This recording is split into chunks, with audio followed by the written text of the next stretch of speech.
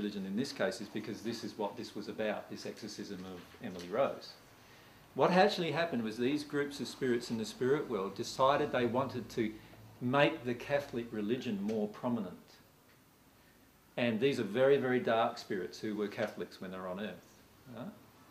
And so what they did was they possessed a girl who was open to the possession of these spirits by saying that, and they possessed this girl, and then she eventually died from the possession.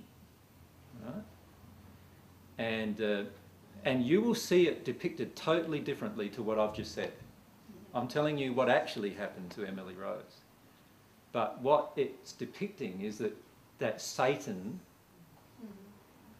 inhabited her, and it was done to help people become, it was done to generate fear so that people would go back to the Catholic Church and generate more interest in the church. That was the motive of the spirits. The girl died as a result. Now, her attraction caused that, and the reason why she was attracted to that is because she was totally open to spirit communication, and she was also totally open to the Catholic beliefs of good versus evil, you know, God versus Satan, those beliefs. And because of that openness, that created a lot of those attractions. Does that make sense, what actually happened? Now, you'll see the movie and you won't get that out of it at all. I'm just telling you. So the movie is totally different than what I just described. I'm just wondering about if we feel we've had, say, a past life, or kids who start talking about, say, Egyptology that they've had no sort of introduction to, is that because they've got a spirit attachment and that's coming through? Yes, and a lot of times it's not a malevolent spirit. It might be a spirit who's their guide, trying to tell them, this is who I am. This is my life. This is where I lived, and this is what I did when I was on earth. And do you know what I mean? Just creating a rapport. But we interpret it as a past life, which is often the spirits who are with us trying to influence us in this way get quite frustrated that we interpret it as a past life. It's not all about you. Because they're saying it's not you, it's me, you know. It's like it's my life, you know. I'm just trying to give you pictures and thoughts and frames and everything about me so we can communicate, so we can have a closer relationship, so you can trust me. Does that make sense? So there is dangers in past life regressions, though. Who's had past life regressions? Yeah, quite a few. There are dangers in past life regressions. The reason why there's dangers is because when you go to a past life regression therapist, there are literally hundreds of spirits surrounding that therapist wanting to express themselves through you. So when they put you into a hypnotic state, which is actually a mediumistic state, and allow the connection, any one of those spirits could actually connect with you and say what their life was. And if you then interpret it as a past life experience, right, then you will remain connected with that spirit probably. And if you stay that way for the rest of your life, you'll have all of these spirits connected you for the rest of your life, right? So my suggestion with past life regression is, remember, it's all about the emotions, right? You're there because you've got emotions in you that's attracted these spirits with you, right? And a past life regression isn't really past life regression, it is spirit possession. So how did you find out that you would use this if you didn't go through regressional therapy? Well, because don't need to go through. I have the memories of who I am, just like you do. Would you conclude that perhaps it's just a spirit attached to you? Oh, you could if you wanted to, yeah. Who is it attached to me? Jesus. Who do you think it is?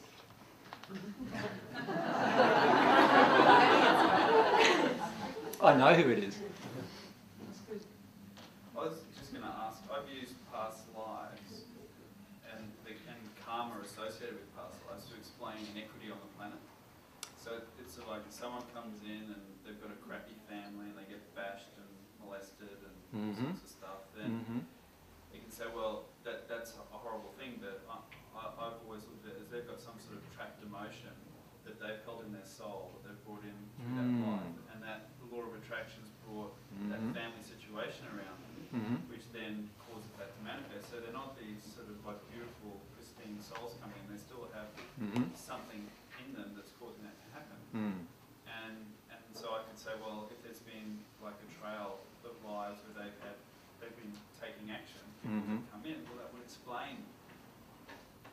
Can you see what it's really doing though? What is it really saying about God? About God. See, I have a big, again, another 4-hour discussion about reincarnation, because it's a common belief, right? Reincarnation, as it's taught today, is saying a lot of very negative things about God, actually. See, what that is saying is that a person has a life here on earth that they do some bad things, right? They pass over to the spirit world and they can't deal with their stuff there, that's what it's saying. They have to actually come back to earth to deal with their stuff again. But when they come back to earth, they're coming back with all that damage. So what's that going to create? More damage. Is that a good way to clear away their emotion? Really? Right? Is it loving, even? Do you think it's loving? Would you do that to your child? Would you say to your child's doing some bad things. So would you say to your child, all right, you're going to die now and I'm going to send you right back and you've got to deal with all those bad things, but now you've got to deal with those bad things on top of the bad things. Right? And the, sorry, the truth is that when you talk to spirits, you find that every single spirit can progress in the spirit world without returning to earth. Now, if they can process their emotion without returning to earth, then why return to earth? And in fact, every spirit who's in the sixth sphere knows there is no reincarnation, as described in this method, because it's actually a very unloving portrayal of God. In fact, God would never, ever allow it. But then why is there so much injustice? Why is there so much inequity? Why does that soul come through as it is? The very first emotion that Ammon and Aman, which are the first human couple, had, was that, self-reliance. The self-reliant emotion creates huge inequities and you walk away from God as soon as you become self-reliant. And as soon as you become self-reliant and walk away from God, there is automatic things that are going to occur to the soul condition, and those soul conditions are going to then be impressed generationally onto the next generation and so forth. And that's how evil came about, is that we make, and how many of you today, right now, are still making the choice of self-reliance? It's one of the, it is, to be honest with you, it is going to be the biggest emotional damage that you will have to ever face in your life, that emotion. Because in the end, if we're on the divine path, we will be in a state of God reliance. Right?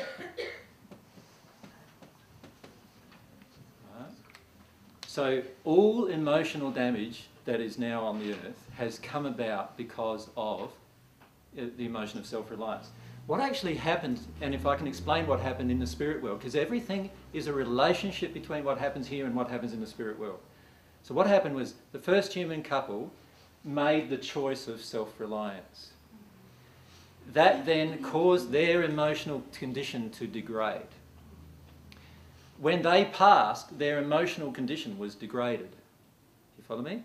So when they passed over, they were in first sphere emotional condition, degraded emotional condition. They then influenced the next generation of people through their emotional condition. Now the next generation gets worse in terms of what they do, right, as a result of that. Then what happened was they passed, and they were in an even darker emotional condition, and they influenced the earth even darker places. But the first human couple by this stage had learnt a lot of their dark lessons and had progressed up the spheres a bit. Does that make sense?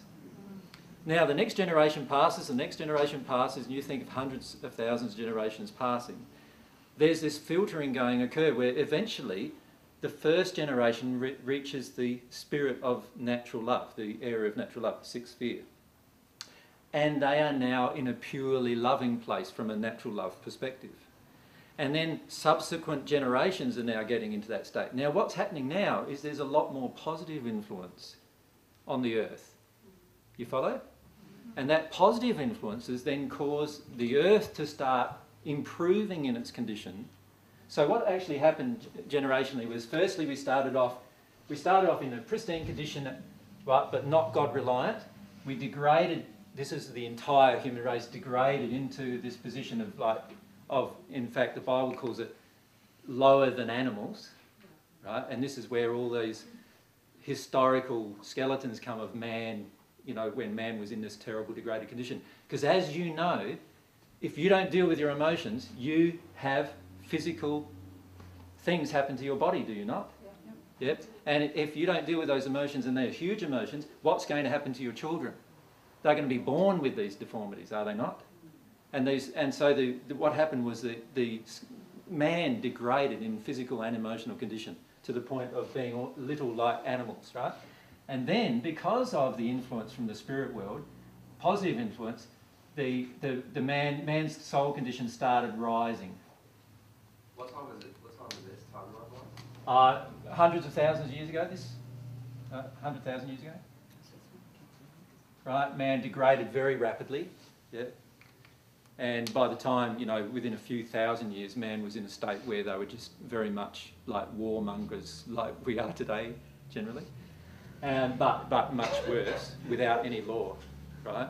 And then that caused a constant degradation. This point here sort of occurred around 35,000 years ago, right? You've heard of, you know, the sinking of Atlantis, the Lemuria and those kind of continents. All of that occurred because of the soul condition being so bad on Earth, right? And so they caused all of these physical... The Earth itself responds to your condition. So, and then there was this gradual improvement over that period of time, from 35,000 years to now, spiritual improvement, due to spirits reaching the sixth sphere of their development and others, you know, helping other people on Earth and guiding other people on Earth and helping them come to those enlightenment, you know, to some enlightenment. Yep. Can I ask you one more question about reincarnation? Sorry? Can I ask you one more question about reincarnation? Sure. Have you read the book Abduction to the Ninth Planet? No? This fella, I think it was 87, this French fella living in Cairns got abducted by this highly spiritual evolved and technological species in our galaxy, and they physically took them into their planet. Yeah. And they talk about all this wonderful stuff, and very similar to the way you talk about the soul and twin soul, all those sorts of things, and the material body and all those sorts of things, and how there's different levels of existence on different planets. Yep. And can I describe what actually happened? Please. What actually happened was that the man had an out-of-body experience, and he was taken to, and this happens, by the way, more often than what people realise, and he was taken to a place where people could transmit truth to him, right? And then in the process of transmitting truth to him, he could then relate that truth back on Earth, write a book about that. This happened to Swedenborg in the 1700s as well. It's exactly what happened with him as well. He had the same kind of experience. He was more conscious of it because he was a spirit. He was used to spirit communication and spirit interaction and out-of-body experiences. But when you're out of body, your spirit body feels like your material body. You can touch it, you know, you can smell, you taste, you can do all of the things that you would normally do here. Do you follow me? Yeah. So you're just not realise that the body that you're actually inhabiting is laying there on a bed or whatever, and you're actually now in this form, which is actually your spirit body form. And you can get lots of education through that. I think, Grant, you were saying this morning that happened to you at the Oneness University, didn't it? Where you had constant out-of-body experiences, were shown different things. Yes. Yeah. So that happens constantly. Now, a lot of what is portrayed as, you know, like other dimensions and a lot of it is actually true. Like it's all, what I'm talking about, you know, the spheres I'm talking about, they are all dimensions. They're all dimensions of existence, right? But they are dimensions of existence not in this physical form. They are in different levels of physical forms. And like our spirit body is just another physical form. You follow me?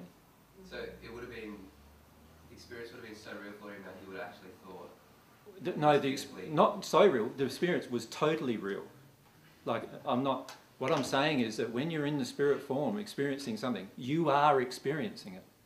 It is no different than you having, in fact, it is more real than the experience you're having right now. Right? And in fact, almost every spirit you can talk to always say that when they pass, they feel more real than they ever felt before. And you will find exactly the same experience. You will feel more, once you pass, you will feel more real than you felt in this physical body. Yeah. Can I say what happened? Yep. He was, he talks about Jesus and Moses. Yep. And he says that Jesus was one of the species from their planet, and he was impregnated into Mary. Mm-hmm. And Moses, and they got to the level where they can create physical bodies. Mm-hmm. So it's a very, very intellectual and technical information. But in the Urantia book, they relate some of those, it's a different sort of flavour, if you like, but similar types of things. It's not what in reality happened in my life, but it is what they believe happened in my life. And what they believe, it's not in what happened to Moses either, but because I've spoken to Moses, but they believe that it's what happened to Moses, because they have never met Moses or myself. So what they do is they come up, a lot of six-sphere spirits come up with all these different definitions or explanations of how things happened, but a lot of them are not real. That's what they believe to be real. Right? And you can believe lots of things with your mind, but it doesn't make it real. There was another book written by Tom Kenyon, who, the Magdalene Manuscripts, about your relationship with Mary Magdalene and how you had to be the tantrics and you to activate your light body Yeah. to blaze a trail of light so that all the souls that passed after you could follow you. Yep. Is that... There are truths in there, Yeah, right. but again, it's all very physically oriented and it's not oriented around divine love. So there are certain truths in there. Yes, of course, like all of you at some point will get together tantrically with your soulmate. Right? How do you know when you meet your soulmate? Oh, well, that's a totally different discussion.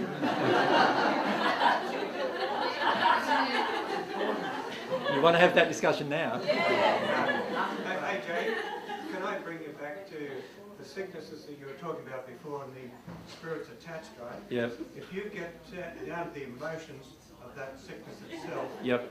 can you break the nexus with the spirit that's attached and Totally. also help cure them?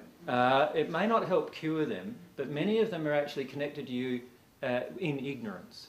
Okay. And so when you actually work through the emotion that causes the disconnection, they then realise that perhaps they need to do the same thing.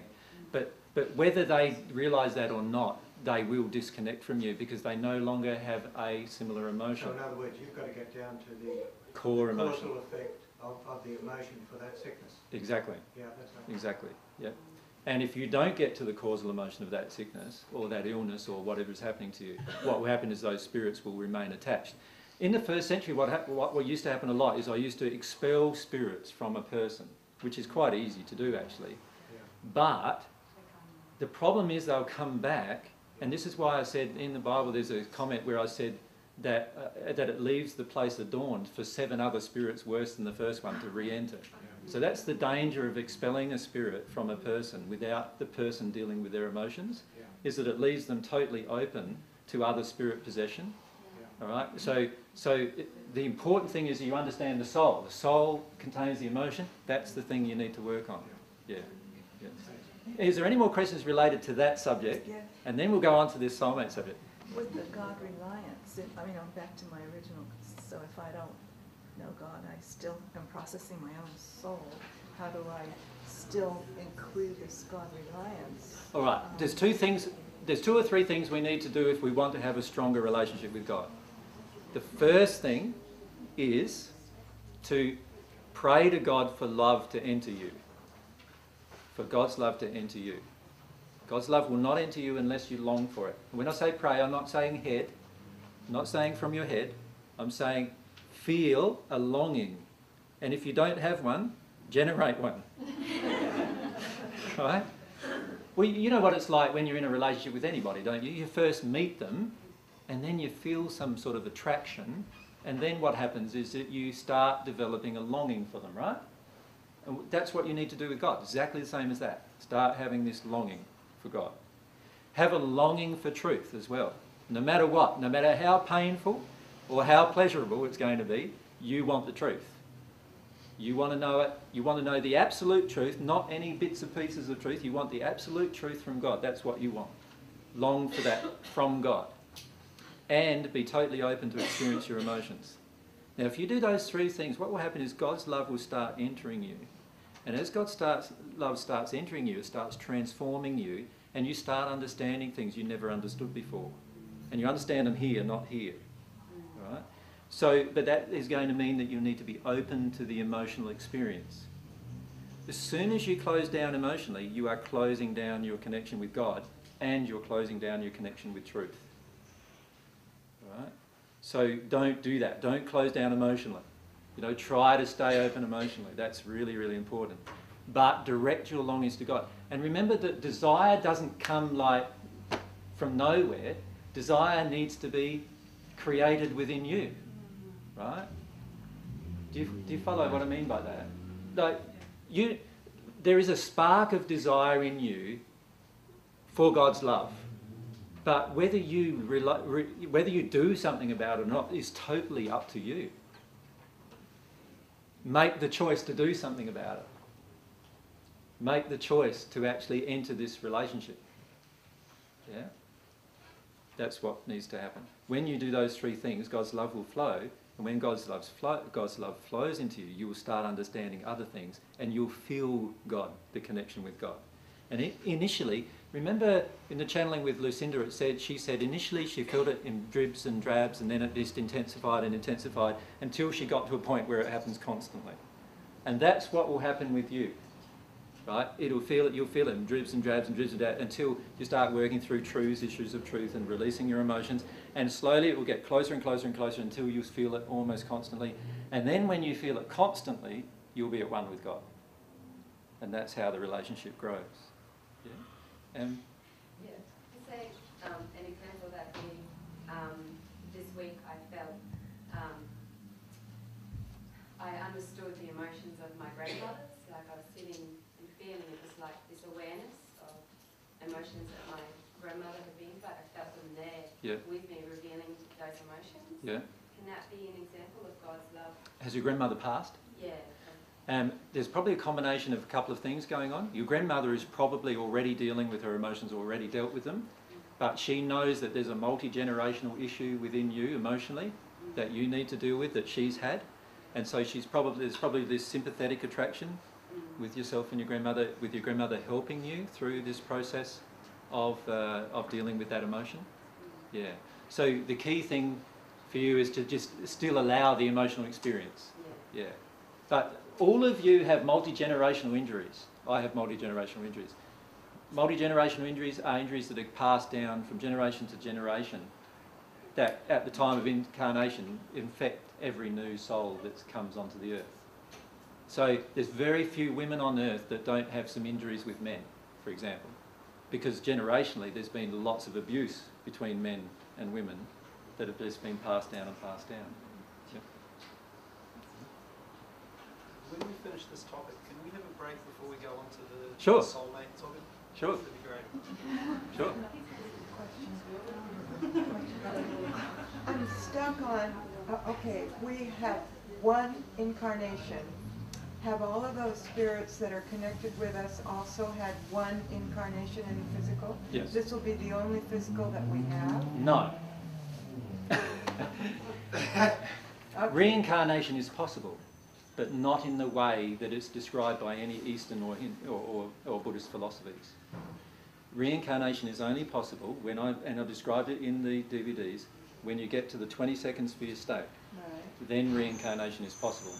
But you won't come back for the purpose of karma. You come back because you love people and you want to help them experience those things you've experienced.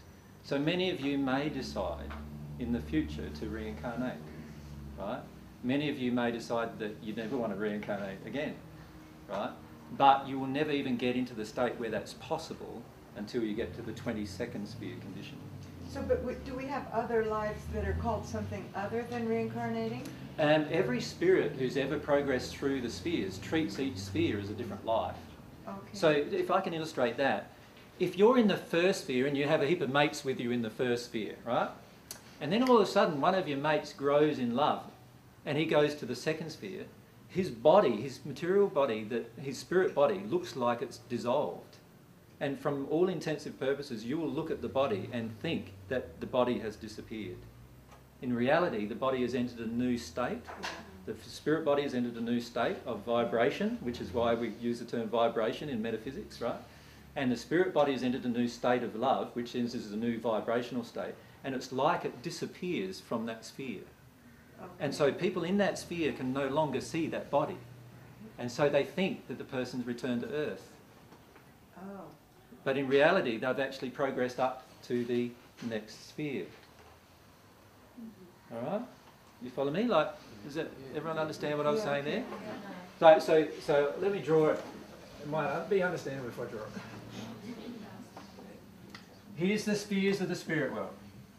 So 1, 2, 3. Remember, they are separated by interstellar boundaries, but these boundaries are boundaries of love, right? Yeah. That makes sense? So the interstellar boundaries, which are huge gulfs of time, of light years in distance, are actually boundaries separated by love, different vibrational areas of love. Now, if I'm in the first sphere with a group of mates, right? So we've all been there, and we've all been there kicking around for 20, 30, 40, 50, 100, sometimes 500, 1,000 years even, right? And one of my mates all of a sudden disappears. Just disappears. What am I going to think? He died. I'm either going to think he died. See, a lot of spirits in this first sphere are still worried about death because they think he might have died, right? They're worried that he might be now back on Earth because I believe in reincarnation, so he must have gone back to Earth, right? So many spirits in the first sphere believe in reincarnation and they believe the person has gone back to Earth, right?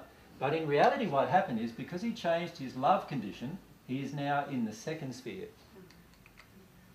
And quite often when I'm talking to spirits, helping them to progress, many of them are ready to progress quite rapidly. And one of the things I try to do is warn them that if they disappear, if there's a group of spirits and a heap of them disappear, for the other spirits not to become afraid because they've just gone to a new vibration. What's actually happens is most of the spirits left behind, many of them become even more afraid and then they don't want to do anything that locks them in their fear.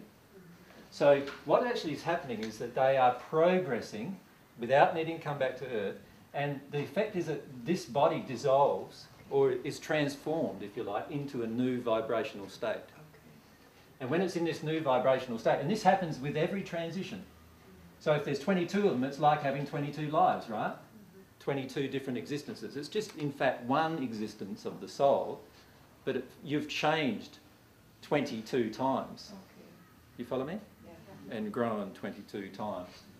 I've had an experience of time being simultaneous, and it seemed like I saw myself, and it seemed like I was seeing myself at the end of time. Yep. Like I looked different, but I knew myself. Yep.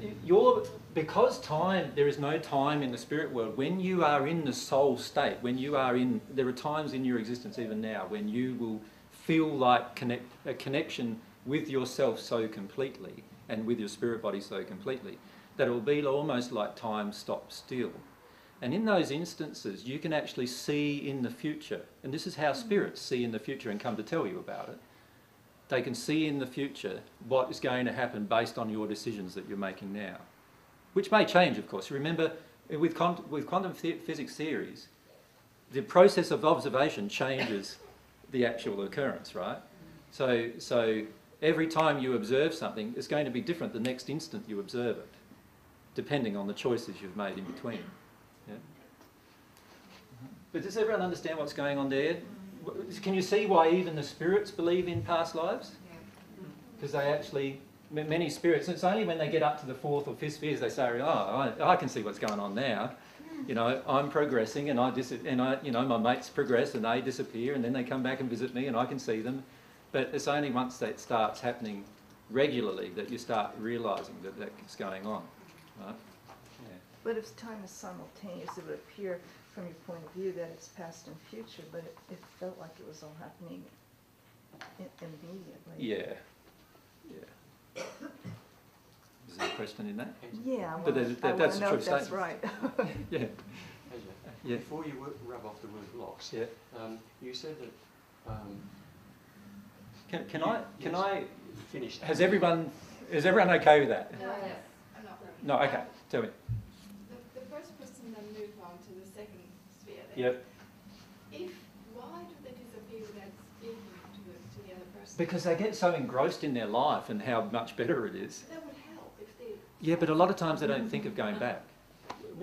How many times have you moved from one place to another place on earth, had a better life, and never gone back to the original place that you went from? And this is exactly how they feel. Like, you don't want to go back because of some emotions that were connected with that first place generally, right? And so you know, you imagine if you've lived here for 100 years in the hills, and then you slowly progressed up, and then you made this transition. A lot of your memories still here, emotional memories of this location would be quite negative, would they not? And you'd lived 100 years of our time there, right? So it would feel like, oh, horrible, right? So would you want to go back at that moment? Now, a lot of times they might progress a bit further and then they realise, yeah, I do want to go back and tell them. But in that time, 20, 30, 40, 50 years of our time on earth may have happened. You follow me? So for many of them, they don't go back until they start getting on the divine path, because this is natural love path. It's not that I want to go back, it's when I want to tell them I'm leaving. A lot of times you don't even know you're leaving. A lot of times you've grown in love to a certain degree, but you don't know you have until the transition has been made. You follow me? If I tell them I'm leaving, they'll understand why, and they might look at themselves. Well, this is why I'm teaching what I'm teaching, is so that people learn all this on earth, and then nobody will have a problem with it, right? But the truth is that this is what happens because there's so much ignorance. There's so much ignorance in the first sphere. You know, when you go to a seance or you go to a medium or anything like that to talk to spirits, most of the time, you know who you're talking to? You're talking to first sphere spirits, right? Because they're the ones the medium can connect to, because she's not dealt with her emotions either, right? And so what's happening is a lot of the information you're getting is true information as it relates to the first sphere. But it's not the truth of the universe. It's only the truth as it relates to the first sphere. You follow me? So you might think you have a desire to go back, but many don't. And who will you go back to? Will you go back to everyone? There's billions of people there. Will you do that? See, most people don't. What they do is they go back to their friends, talk about it with their friends, and then they go on.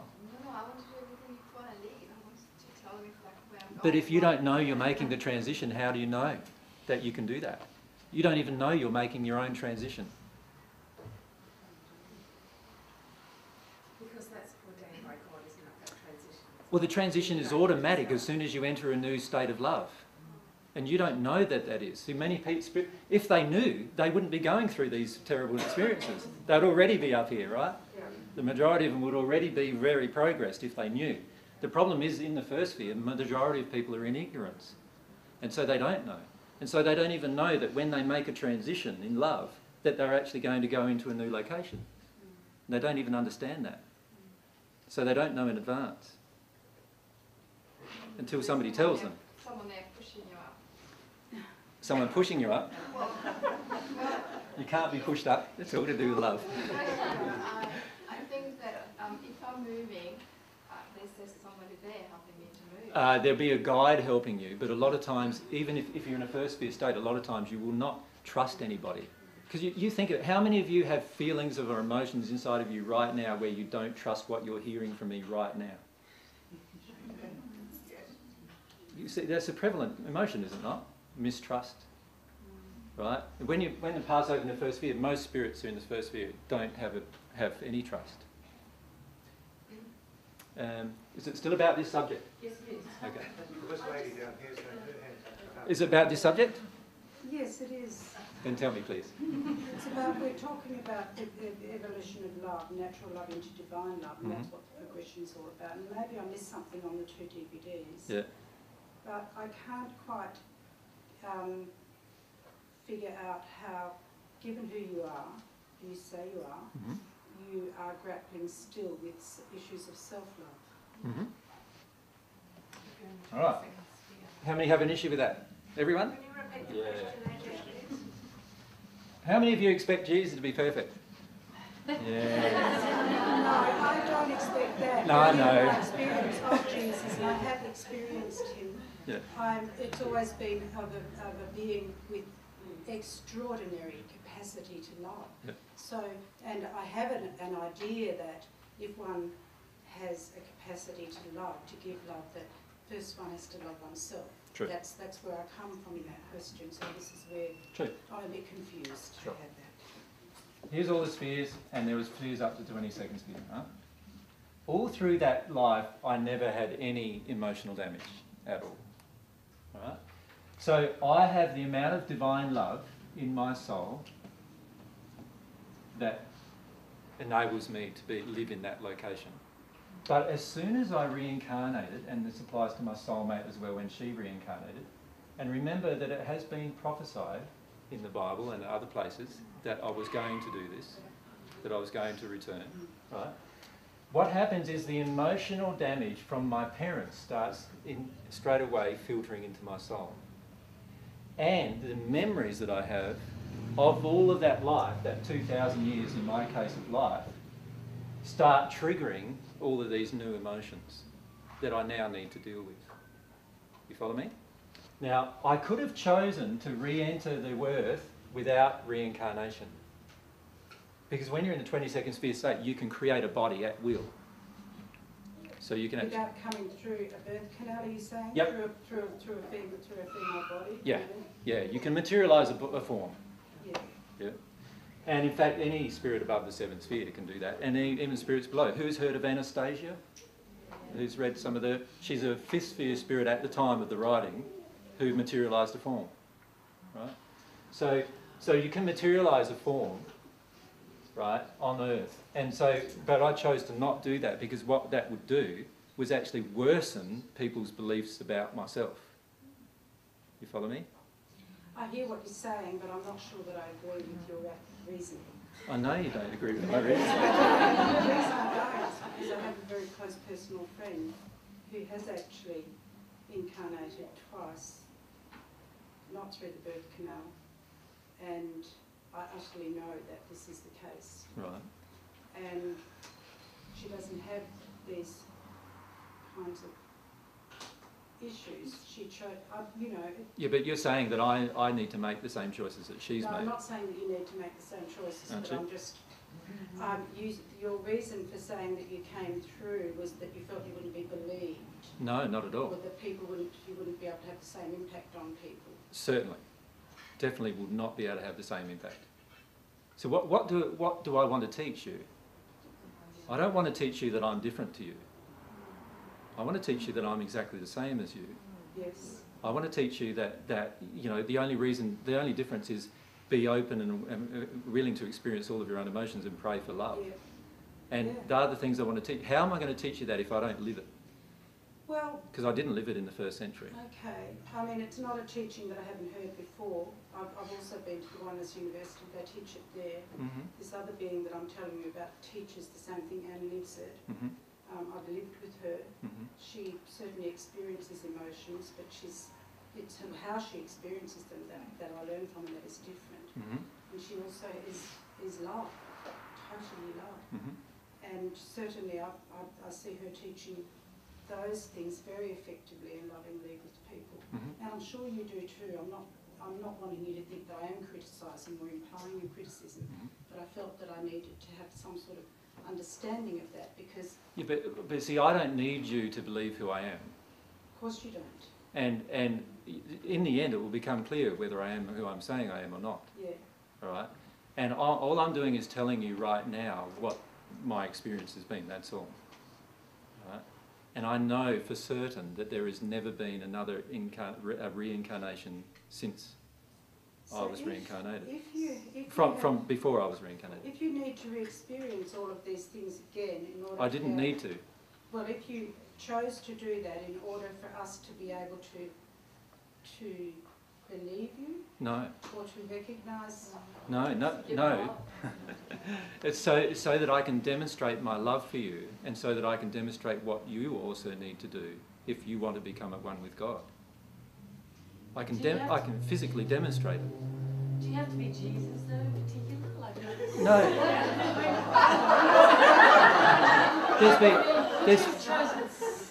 There's 14. Just AJ and just be AJ? Well, and do no, the same thing, I am. say the same thing, because cut the Jesus factor out of it and you could be that. But I am who I am. But, and if I am going to remain in harmony with my relationship with God, I need to admit, not only to myself but also to you, who I am. do you think, though, that it's necessary for it to say that, really, even because we probably could be Melchizedek or Joseph or whoever else we wanted to be. No, it's not about who I wanted to be. I certainly don't want to be Jesus. At the moment, I certainly don't want to be.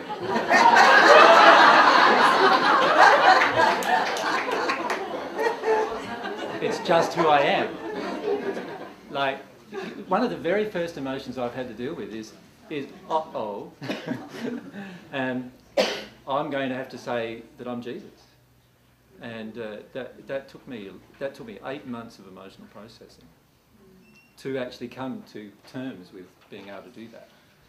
Because I knew that all of you would have these reactions, right? These reactions of, well, but you don't have to say you're Jesus to teach these things. But AJ, yeah. I could probably happily sit and listen to you talk and teach the way you're teaching, very comfortably, very openly. So why are you not comfortable? Whether or not you told me you were Jesus. But you're not comfortable with me telling you you're Jesus. Well, the truth is you're not comfortable. Right now the emotion inside of you is you are not comfortable with me saying it. Same goes with yourself. Well, that's probably true. How many of you don't feel comfortable with me saying it? And it's not anything. It's okay. The reason for me is that there's a lack of confidence in the way I believe it, and you're explaining that to me now, which is why I asked the question. With Jesus, as I understand him to be. But this is part of the problem, is that someone who isn't able to love themselves is grappling with yeah, I know. This is part of the problem, is that you all have misconceptions of me. All of you. All of you have misconceptions of the truth as well. You all think that somehow, like, you don't understand this soul damage thing that goes on at reincarnation, for example. Here, you don't feel it here in your heart. You don't realise the truth of it yet. That's okay. I'm just saying, this is what's actually happened. You don't have to believe any of it, but you will come to believe it, I can assure you, down the track. Now, I know that might sound arrogant, but I'm not being arrogant. What I'm just saying... This is something I've actually had described to me before. I'm not having an issue with that.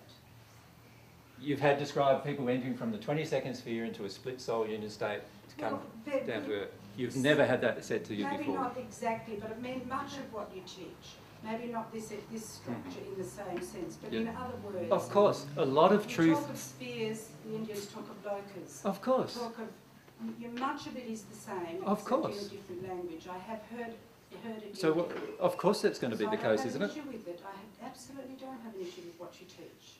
But you do have an issue with me. No. Emotionally, yes, you do. No, I just had a question. I had a question which you've answered. See, I think you get quite defensive because you want people to reject the idea. Do you feel I'm being defensive? No. Who's being defensive? Who do you feel is being defensive? See, how do you know my emotions if you're the one experiencing the emotion? See, I don't feel defensive. I think I asked a question that a number of other people wanted answered as well. Yes. About how Jesus could grapple with issues of love. And I've answered it. Yes. But not to your satisfaction. No, that's fine, because then what came up over there was something quite different. Yeah, but the point is that the answer isn't to your satisfaction. Emotionally, the answer isn't to your satisfaction. And there's a reason inside of you why that answer is not to your satisfaction. And that's because of some expectations you have of Jesus and what you believe Jesus to be. Yeah, and it's not who I am. The question came from my belief that Jesus was someone who was I've experienced what I believed had been a physical connection with Jesus in a very powerful way, and it was overwhelmingly full of love. And I see you as a loving person too. But my question, and I guess it came from the intellect, was how then are you still grappling with self-love? As I said, you've explained that. But not to your emotional satisfaction. Well, you know, maybe I just need a little bit more time to. Yeah, don't worry about what I'm saying. I'm just saying I know that it's not to your emotional satisfaction. right? So while I've said all of this to you, it doesn't mean you're going to believe it until you experience it. And this is the case with everything I'm saying to you. All of this at the moment is just intellectual thoughts entering you through your ears, interpreted through your emotional state, whatever that state is, and entering your heart, right? This is all, everything I'm saying to you is like this. Every single thing you're hearing from me is a thought being transmitted through your ear, translated from language into feelings through your emotional filter, whatever your emotional filter is. Now, many of you have had a personal experience with Jesus emotionally. And yes, I am capable of doing that. It's just you don't understand that at the moment, right? You don't even know that you're capable of doing that, right? You're capable of interacting with other people emotionally without being present. You are capable of that totally. You don't know that, many of you yet, right? Some of you maybe understand that, but you don't know it. But those things are all possible and will continue to be possible. That doesn't change the fact that the person standing right in front of you is who is saying he is, right? Even though you may not believe it. With the soul at 22nd level, or your soul at 22nd level, coming back, the quality of the soul, like there's the quality of love, I guess, in terms of the vibration. Yep. And then the descent into the physical realm. Yep. Does that taint the quality of the love? Certainly, it's a very traumatic experience. Does it just confuse because I'm a bit confused about, you know, the soul and its quality, yep, versus what it might be carrying with it, or is it the same thing? All of your love can only be reflected through your emotions. That's how you transmit love to others, through your emotions. So if you have some emotional damages in there as well, doesn't matter how deep the quality of your love is, it will be passed through those emotional filters, right, to the other person. So what the other person will feel is the original love and some emotional filters, and that's what they receive. So then, of course, there's also their own emotional filters before they receive. The quality of your soul now isn't at that level? No, the quality of the soul can be at a certain level, but you still not feel it for lots of different reasons. I understand that it could be blocked or... Yeah. So you can't lose divine love once you've received it. So do we all get born with pure divine love? No. You get born with no divine love. Okay. So and this is a very important thing to understand, and I've felt that from a lot of you. Many of you didn't agree with that statement, right? And the truth is that none of you are born with divine love. Because to do that, God would have had to break the laws of free will. Do you understand? If God gave you divine love without you feeling for it in your soul, He would have had to force you to receive divine love against your will. But that happened to you in the first century, didn't it? No. No, I never received any divine love against my will, ever. But you were born in divine. No. I thought you said you were, you never felt any. No, I was born, and then some spirits cleared away the emotional damage that I received from my parents, and then I was in a pristine natural love state, but I still needed to ask for divine love. I did not have divine love at that point. You follow that? Yeah, very important to understand that. I would imagine the concept of Adam and Eve having the first, what was the term you used, before they made self-reliance Yep. afterwards. Yeah.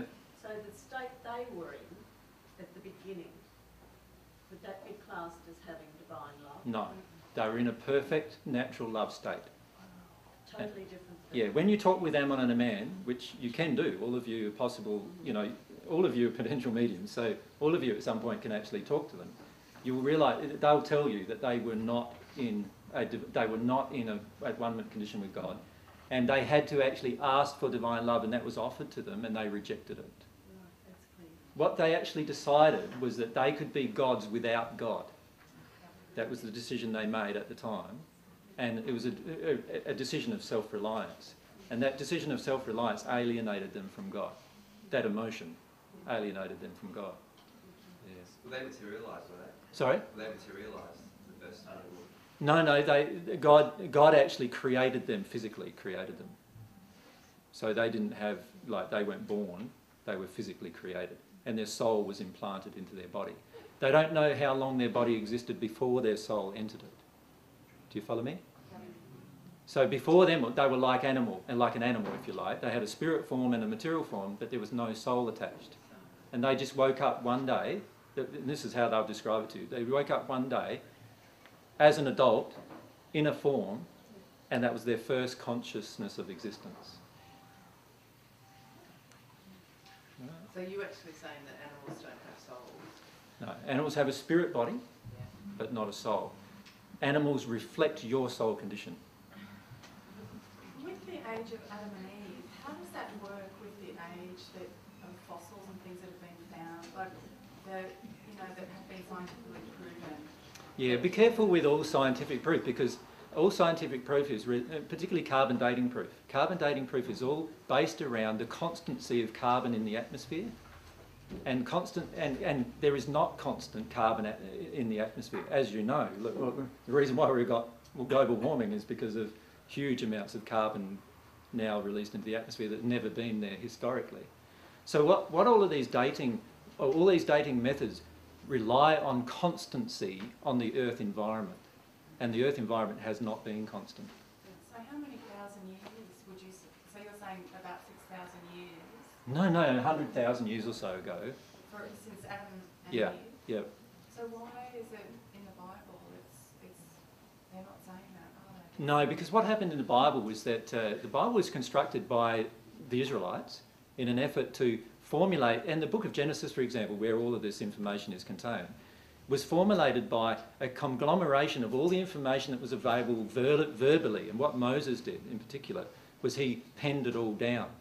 And Moses was also a medium, and so he penned down a lot of information from spirits, all different kinds of information from different levels of spirits. That became the Talmud, or the first 5 books of the Bible. But in particular, the book of Genesis is based around all of these combinations of writings.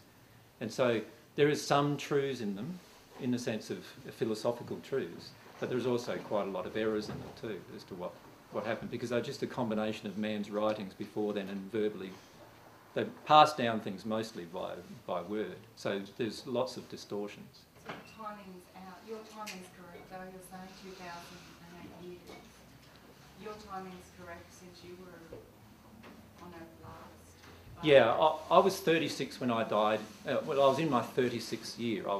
In terms of our language today, I was 35 years old when I died in the 1st century. In the Israelites' terminology back then, I would have been classified as 36 in my 36th year. And that happened around 29 CE. And then once I passed, I've lived the rest of my life in the spirit world until 1962. You did resurrect? Are those stories true? Yeah. Resurrection and there's no. When they say resurrection, whenever I've talked about in the 1st century resurrection, I was talking about the resurrection of the soul. I was talking about new birth. But in terms of resurrection, in terms of me being resurrected, the truth is that the instant you pass, you will have a disconnection of the cord that connects you from your physical body, and you will be a spirit being, right? And that's exactly what happened to me. All I did was I then materialised a physical form to demonstrate to people that I was still alive. Yeah. That's the only difference. And you are totally capable of doing exactly the same thing, by the way. But I wanted to do that to illustrate to people that there was life after you died. Nobody believed that, really. Yeah. And what happened to your body then? I dematerialised my body. Yeah. So that people could see that the person that was standing in front of them wasn't still the slab body lying on the slab. Right? If I left the body there, then there'd be some confusion. So I dematerialised. Is that why, when you materialised your body, is that why you said for no one to touch you? I didn't say for no one to touch me. That's a misconception in the Bible. Plenty of people touched me. Thomas even put his fingers through my wrists. I gave Mary hugs on a number of occasions, my soulmate. So, no, people certainly touched me. Can I say why they have written that in the Bible? They've written that in the Bible to try and make out that I was some now holy creature. something different than all of you. The truth is that I'm not.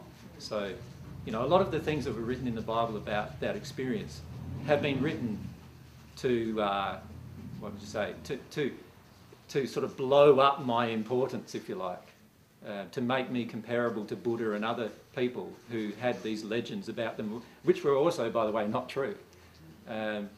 Because, you know, a lot of times historically what would happen is that there'd be a person coming along generating some enlightenment on the earth, and then people would glorify them and make them into a god. They're still doing it. And they're still doing that, right? Now that's the opposite of what I wanted. And in fact, you know, my last prayer to my father was that they become at one with me just as I am at one with God. Like, so I don't want separation. I don't want people to be separate from me and think that I'm something up there, and I'm not, you know. I'm just same as you. That's all I am. Where would humanity be though? Like, because humanity loves Jesus and we've followed Jesus, where would we be as a humanity if we hadn't have put you on this pedestal? I feel in a better condition.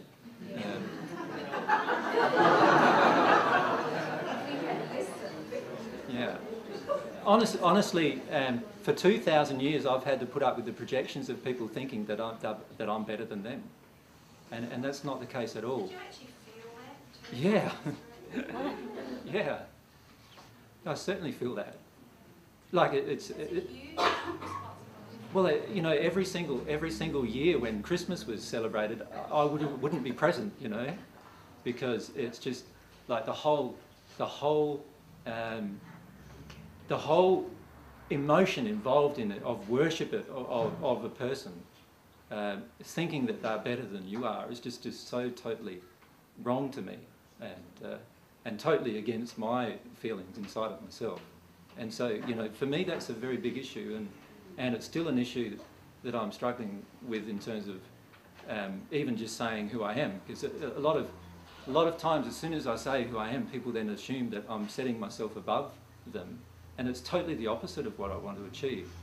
Well, I guess we think of you as according to the story that we've been brought up with, which is naturally what I did, what most people would do. I have an idea of who Jesus was. Yeah. You know? Yeah. So, I mean, I'm very grateful that we've just had this discussion, because it's actually put things into a different perspective for me, which makes me feel much more comfortable. Yeah. Yeah. Quite honestly, you know. Yeah. See, the way I feel is quite. I've had a lot of emotions to process about the glorification of myself, and in fact, that's one of the reasons why I'm working through some very deep unworthiness issues, is because I just feel that it's so unwarranted. Well, then of course we project this story onto you. Yeah. Everyone that you've told now that you're Jesus, we all are instantly projecting our story. Yeah. Because that's what we do. That's Yeah. what we can do. Yeah. That's all we know. Yeah. Now you've given me another idea of what you. And this has happened to me all my life, great. even in the spirit world, where people would ask for Jesus to come to them, and of course I'm a spirit, so I can easily come to them. So I just go to them, and then they'd say, "Who are you?" And I say, "Well." I'm just so glad I asked that question. Yeah.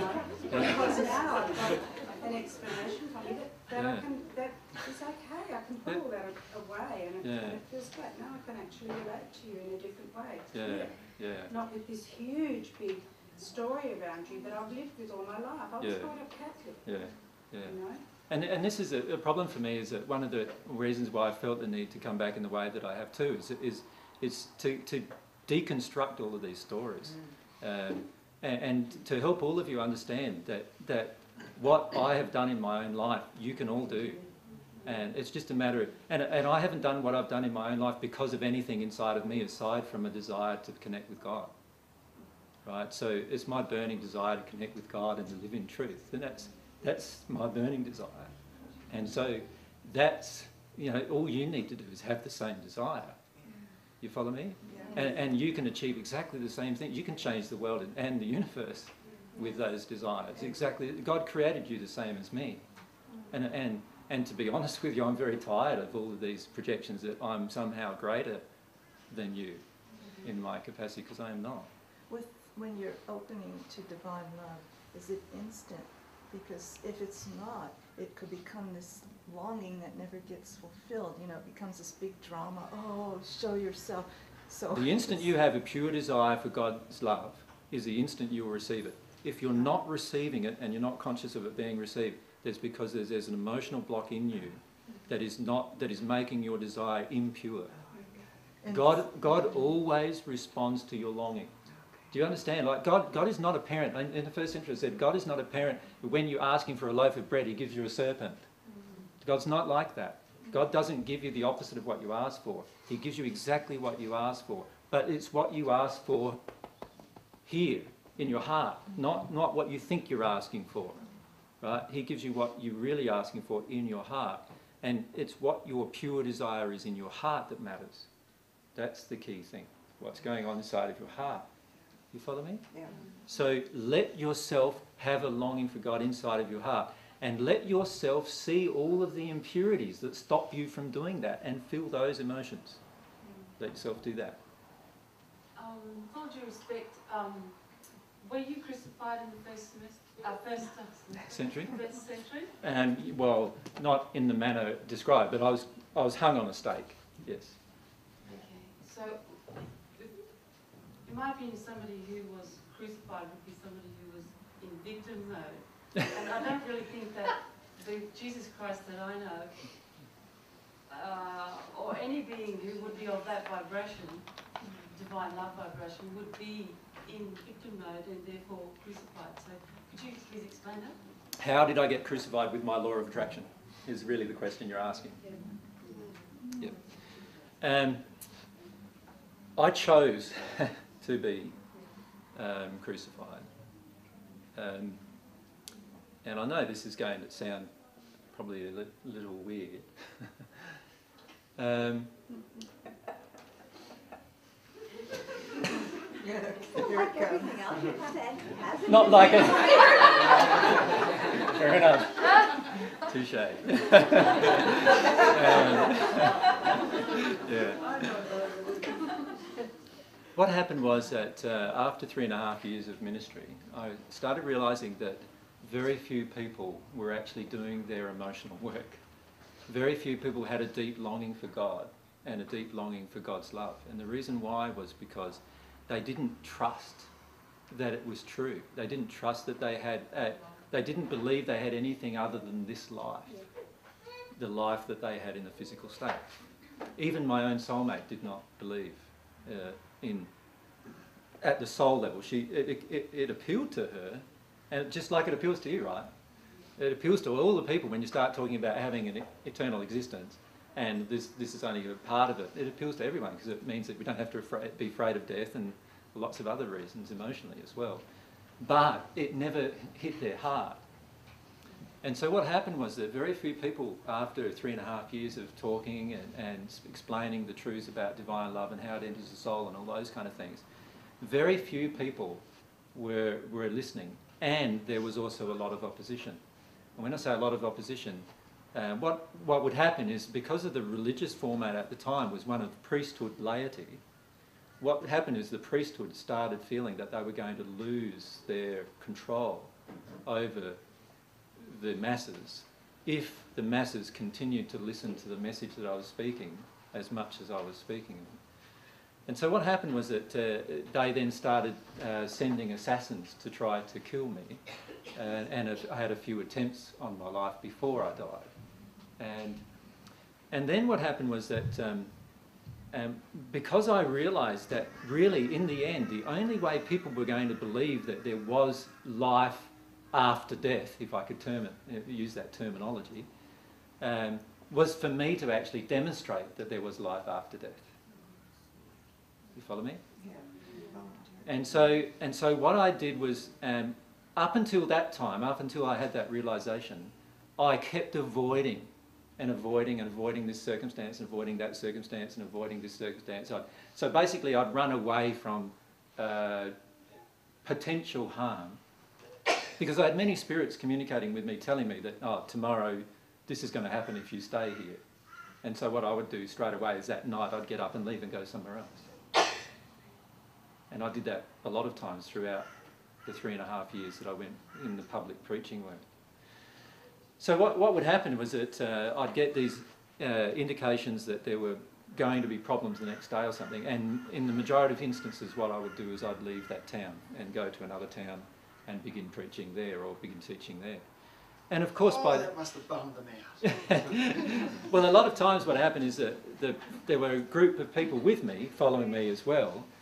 When I say following me, they were just my mates, just like you have mates and friends, and we all just got up and left, right? And would go to another place. And there were more women than men, in fact, were doing that. So there were more women who would follow with us than men. And we'd go to another location, and then we'd stay in that location, and then the priesthood would find us, and then the same kind of event would occur again, where I'd leave that location to get away from the potential danger and go to another location. So it got that way after 3.5 years of going from one location to another location to another location, and the attempts on my life intensifying, and in the end, everybody becoming more and more afraid about that. And so what I felt was that at some point I was going to die, because at some point there were going to be too many attempts for me to get away from. And I also felt that at some point I would have to die to demonstrate the truth that there was in fact everlasting life. There was in fact life after a person died. We have a spirit body. I wanted to demonstrate that. So about 2 weeks before the crucifixion, my soulmate had some visions about my coming death, which she didn't tell me about. And then the night that I was captured by the Roman soldiers, John the Baptist, who was dead, appeared to me and told me that if I remained where I was that night, that I would be captured within a few hours, and it would lead to my death. So I had to make a decision, really. And have any of you read the Bible? In John chapter 17, is a record of my prayer to my Father about that coming event. So what I had to do then was just make the decision: was I going to decide to leave that situation again, or was I going to just follow through now and just let the events occur? And so what I decided at that point was that I would let the events occur. And that's one of the reasons why my soulmate's quite angry with me now, because she feels that I shouldn't have let those events occur. It had a terrible impact on her life after that. So the events of that night and the following day were all the result really of my choice to no longer get away from that situation. And the reason why that situation occurred regularly is because of, I describe it in the Paget messages as a war between truth and error. When you are in a condition of truth, you do not compromise the condition. Do you follow? When you get into a condition of truth where you love truth more than life, you will never ever compromise the truth for anything, ever. Right? Once you get into that condition, that will automatically attract every single person around you who's in error. Because every person in error needs truth in order to grow. You follow me? So the law of attraction is all this truth is going to attract a lot of error as well. Right? And the error is attracted in order for the error to be exposed and worked on emotionally, if the person has that choice, if they're going to make that choice. But actually what happened, the majority of times what actually happened was that error usually wants to fight for error. And that's what happened in my case. So error fought for error, and I wouldn't budge. I had the opportunity to get out of it many times over the next day, where I could have said, no, I'm not the Messiah, or I could have said, no, I'm not the King of the Jews. And I could have said, there's a lot of things that I could have said that may have delayed the event, which I chose not to say. Does that make sense? And that's why it all happened. To demonstrate life after death. To demonstrate to people they had nothing to fear. Did you actually say, Father, why have you forsaken me? No. No, the question that was asked then was, did I actually say, "My Father, why have you forsaken me?" And I never said that. So you did die for our sins of error. Is that? No. No. But you died to show us that I lived a life of truth to show you the results of truth. That we can too. That you can do as well. Yeah. But I didn't die for your sins. No, in fact, nobody can die for your sins. Even you can't.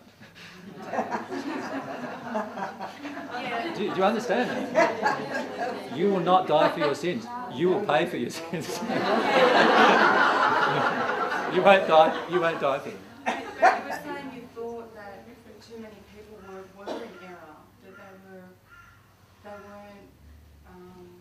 weren't getting what you were trying to teach them. Well, what happened was that emotionally they couldn't get it, because emotionally they didn't have the confidence to experience their emotions, because they didn't believe there was any point to it. It's a bit like why listen to what AJ is saying if it's hopeless? There's no point, is there really? If there's no hope, then why do it? And many of you feel hopeless in your life, don't you? At times. But why am I doing this? This just feels hopeless, right? Hopelessness is a major emotion here on earth, a major emotion that prevents spiritual growth. And many of my friends in the first century had that feeling of hopelessness in their heart, where no matter what I said, they felt the appeal of what I said. They could see the healings occurring, and they could see the different events that occurred, that there was proof to it. But it all still felt hopeless for them, because they still felt this huge fear of death. And there was no way to illustrate the truth of that without actually dying and coming back and demonstrating it. And so after I passed, instantly afterwards, I could return. And after talking to a heap of people in the hells of the spirit world, I returned a few days later and actually began talking to people on earth. And I did that for nearly 50 days. So for nearly 50 days I materialised a body every day and talked to people. I talked to nearly 500 people in that time that I personally appeared before. And the reason why the Christian movement grew so rapidly was because I reappeared to them and talked to them. And all of the truths that I'd taught them over the previous 3.5 years, they then believed. And they then started to do the soul work. They then started to do the soul work so much that by 50 days later, at Pentecost, 120 or so of them actually received divine love. And many of them hadn't received much divine love up until that point. Yeah. So that's how it grew. I've just got a general question about when we pass over. Yep. Which bit we're going to go to. Where your current soul development allows you to go to. So if you develop your soul here on earth to the point of at one with God, you'll pass into the 8th sphere. If you develop your soul not at all, you'll pass in the 1st sphere. So it all just depends on how you develop your soul in love as to where you will pass into. Is there anyone living now who's on the 8th sphere? No. On earth, no. No? There's no one on earth in the 8th sphere. 7? No.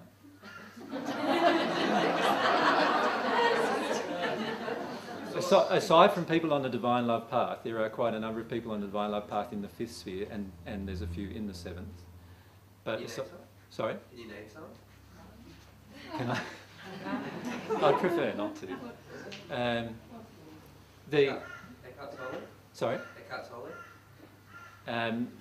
Eckhart Tolle is actually in the 4th sphere, on the divine love path, because he's actually received the divine love. But he doesn't understand how to replicate the reception. And sooner or later I'll meet him, I'm sure. So. He's actually coming to, he's doing a retreat probably next year. Oh, okay, yeah. He's still very, very natural love oriented, even though he has received some divine love. And this happens often on earth, where people receive some divine love, but they're still very intellectually oriented because they feel that that's the way they've grown. So he will probably not be able to grow much more than that unless he understands divine love. Can you talk more about divine love? I will in another session, yeah. Oh,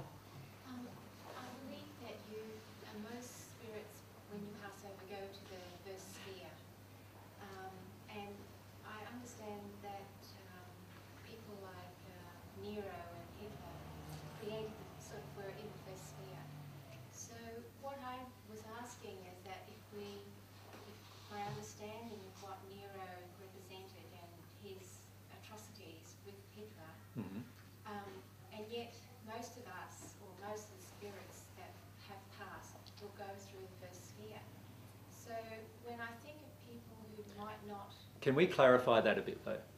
Because it's important that we clarify that there are actually thousands of planes in the first sphere. That's what I want to know. How come You know the movie What Dreams May Come? Yes. Every single depiction in What Dreams May Come is actually a depiction of something in the first sphere. So, you know his beautiful location that he lived in? That was actually in the first sphere in a place called Summerland. That's what that looks like. And that's the top of the first sphere. And the bottom of the first sphere is the hells. And remember when he went to visit his wife? That was sort of like, that was nowhere near the bottom of the first sphere. That was like sort of halfway down, if you like. Right? And it gets progressively worse and worse and worse and worse the further down you go in the first sphere. So the first sphere has huge gradients of different levels of love in it. Right? And then the second sphere is in a totally different condition again. So, you know, the picture you have of him, at the last picture of him with his wife, when he's with his wife and his daughter comes up, and they're in that beautiful location that they've created. You know, that's just before getting into the second sphere. What is the 22nd one like? Yeah, what is that like? It's up there. I was talking to Grant this morning about that, and we need to have a break. But I was talking to Grant this morning about that, and it's totally unimaginable, and there's nothing I could say to describe it. Is that because it has no content? No, it's full of content. It's full of content, but not the kind of content that is anything that's even in your imagination. So we hopefully will demonstrate some of that anyway. Grant? Maybe we should have a break. Yeah. Quarter of an hour. Yep. Everyone can relieve their bladders.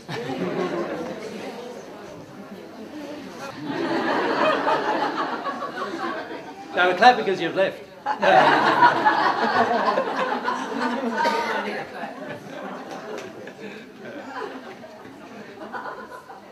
So everyone's fed, well, probably watered and unwatered, should I say.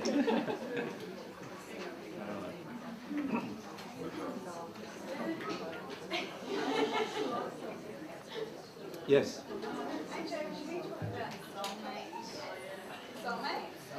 I don't know if I'm in a good state for that. I just had a 5-minute conversation with my soulmate, so.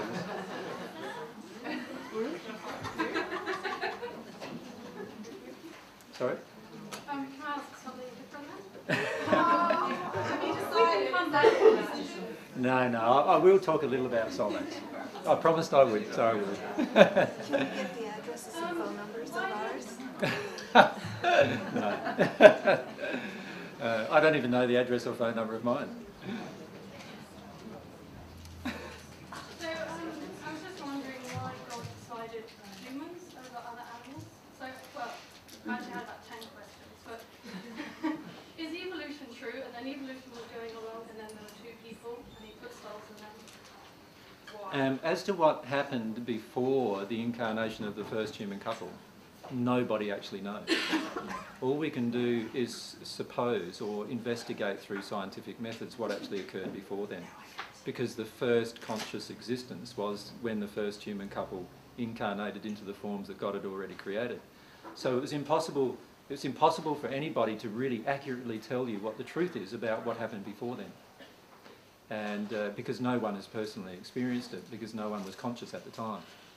So it's impossible for me to answer that question as well. All we can do is investigate it. And the high likelihood, yes, is that the human form in the physical state may have been like animals in a way, in the sense that they just lived and died, lived and died, lived and died, and generated to such a point that God actually incarnated the human soul into it.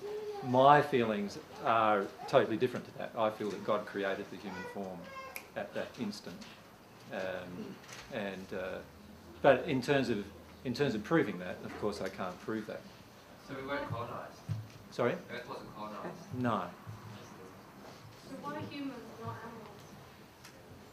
animals? What makes you human is not your physical form. So, It's your soul. It's not even your spirit body that makes you human, it's actually your soul. So the human soul is a unique creation of God. And that is the part of you that I wish you to focus on. Because that is the real you. There'll be a time in your life when you don't have a physical form and you don't even have a spirit body form.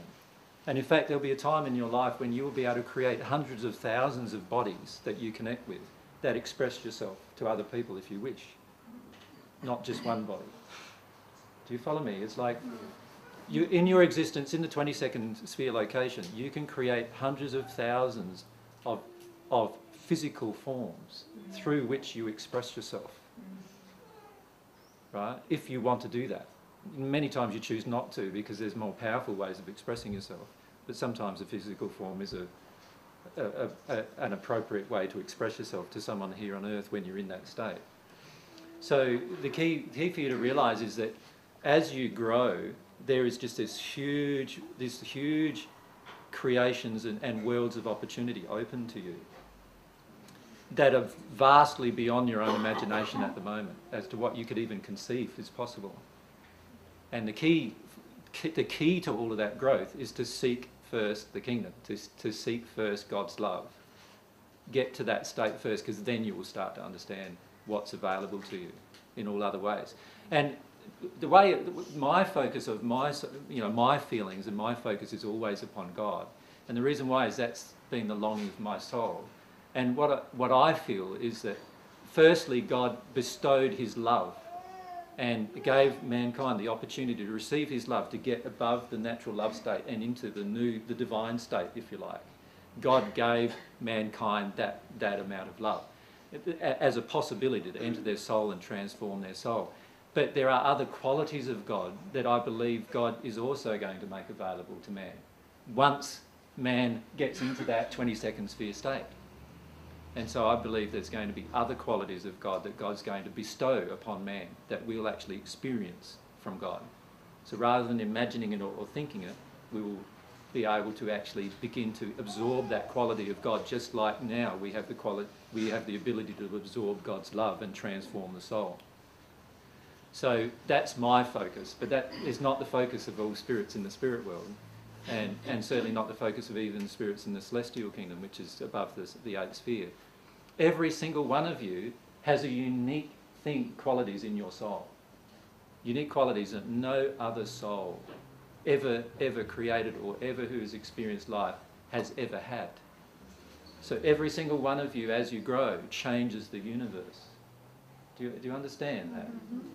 As you grow from one location to another location in the spirit world or even here on earth in terms of love, your growth changes even the physical location.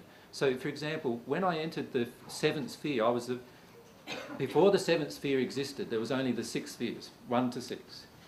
Then when I got into a condition in the 1st century where I entered into the 7th sphere, right, what actually happened is that I was the first person to enter the 7th sphere, and the 7th sphere got created, because the first person entering it creates the sphere, creates the dimension. And then, after that sphere was created, what happened is my personality was reflected in it. Do you follow me? Yeah. And then the next person who entered the 7th sphere location, which was a spirit in the spirit world, when he entered the location, his personality reflected and automatically changed the location to a new place. Does that make sense? Yeah. And then when the 3rd person entered, their personality changed the location. And so the locations themselves are actually changing with each new person entering them. And when I entered the first celestial spirit heavens, when I was still on the earth, but in the first celestial, in the condition of abandonment, again, my personality was reflected in that new condition of love in that dimension. And then when the next spirit entered, which was Moses and Elias and different other spirits in the spirit world enter it, their personality changed what I'd created into a mixture of the both of us, or the 3 of us, or the 5 of us, or the 10 of us, or the 1,000 of us, or the hundreds of thousands of us, right? And so in the end, what happens, there's millions and millions of people who have entered that 8th sphere state now in the spirit world. And the spirit world, it is different now than when I first entered it, because it's a reflection of all of those combinations of personalities being reflected in that location. Do you follow me? Yeah. And so every new location gets created in that regard, and every new place that as you progress.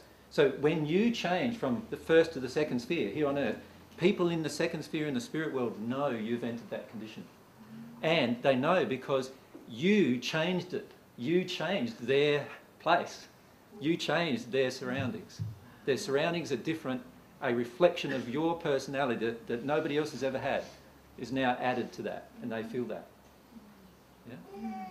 So does that mean if there's a large number of people who've got lower development of their soul or soul damage are entering that sphere, then that will bring the level down?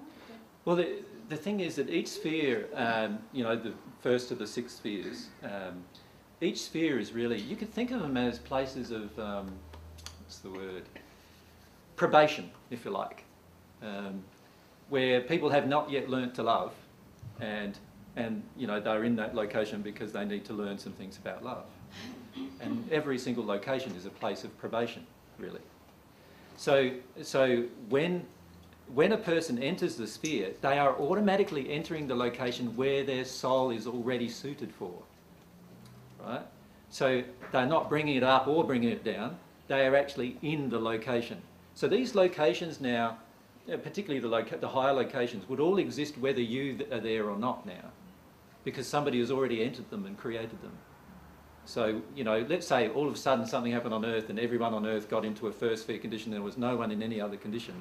That doesn't mean the second sphere would no longer exist, because the second sphere has already been created. It's a dimension that's already been created and already exists, whether people live in it or not. What I would like to see happen myself, and one of the reasons why I've returned, is that there's a lovely prophecy in the book of Isaiah which talks about the heavens being rolled up like a book scroll. And I've always interpreted that to mean that as the location here on Earth changes in its spiritual development, that eventually there'll be nobody on Earth who passes into the spirit world in the first sphere. Right? And they'll all pass in the second sphere or greater. So that means at that point that the first sphere will no longer need to exist. And I believe, my feeling is that when the first sphere no longer needs to exist, it will disappear. So it will actually be rolled up, if you like, and closed. And then, let's say everyone on Earth gets into a third sphere condition and everyone in the spirit world is above a third sphere condition, then I believe the second sphere will roll up. Right? And so all of these creations of these lower spheres below the 6, so the 5th, 4th, 3rd and 2nd and downwards, will all eventually be rolled up to the 6th. And I believe that in the end the 6th sphere will probably continue to exist for a long time, but the underlying spheres may not exist at all in quite a short time. Which will be beautiful, actually, because the majority of our problems here on Earth are caused by spirits in terrible condition interacting with humans, creating even more terrible conditions. So, yeah. So, do you see a time frame on that? Like, many people see a major evolution happening about 2012. 2012 will be triggers to a lot of these major evolutions, but the actual rolling up, you know, when people get into better conditions, I think that's going to take much longer. I believe in a few hundred years, man is going to be in a state of, like, where they'll either be in a 6th sphere state or in a celestial state. Yeah. Yeah. So that would be good.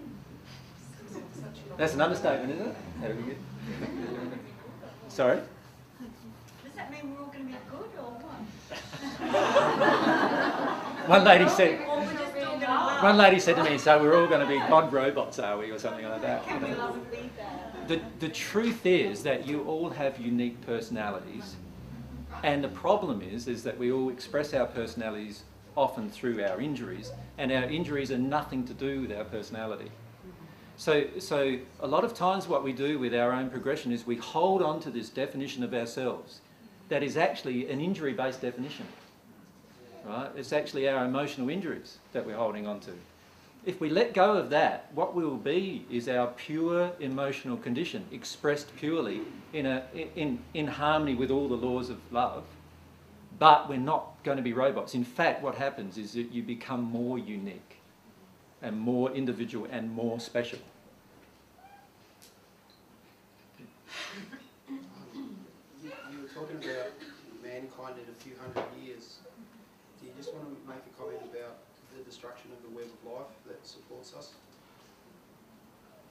I mean, are we still going to be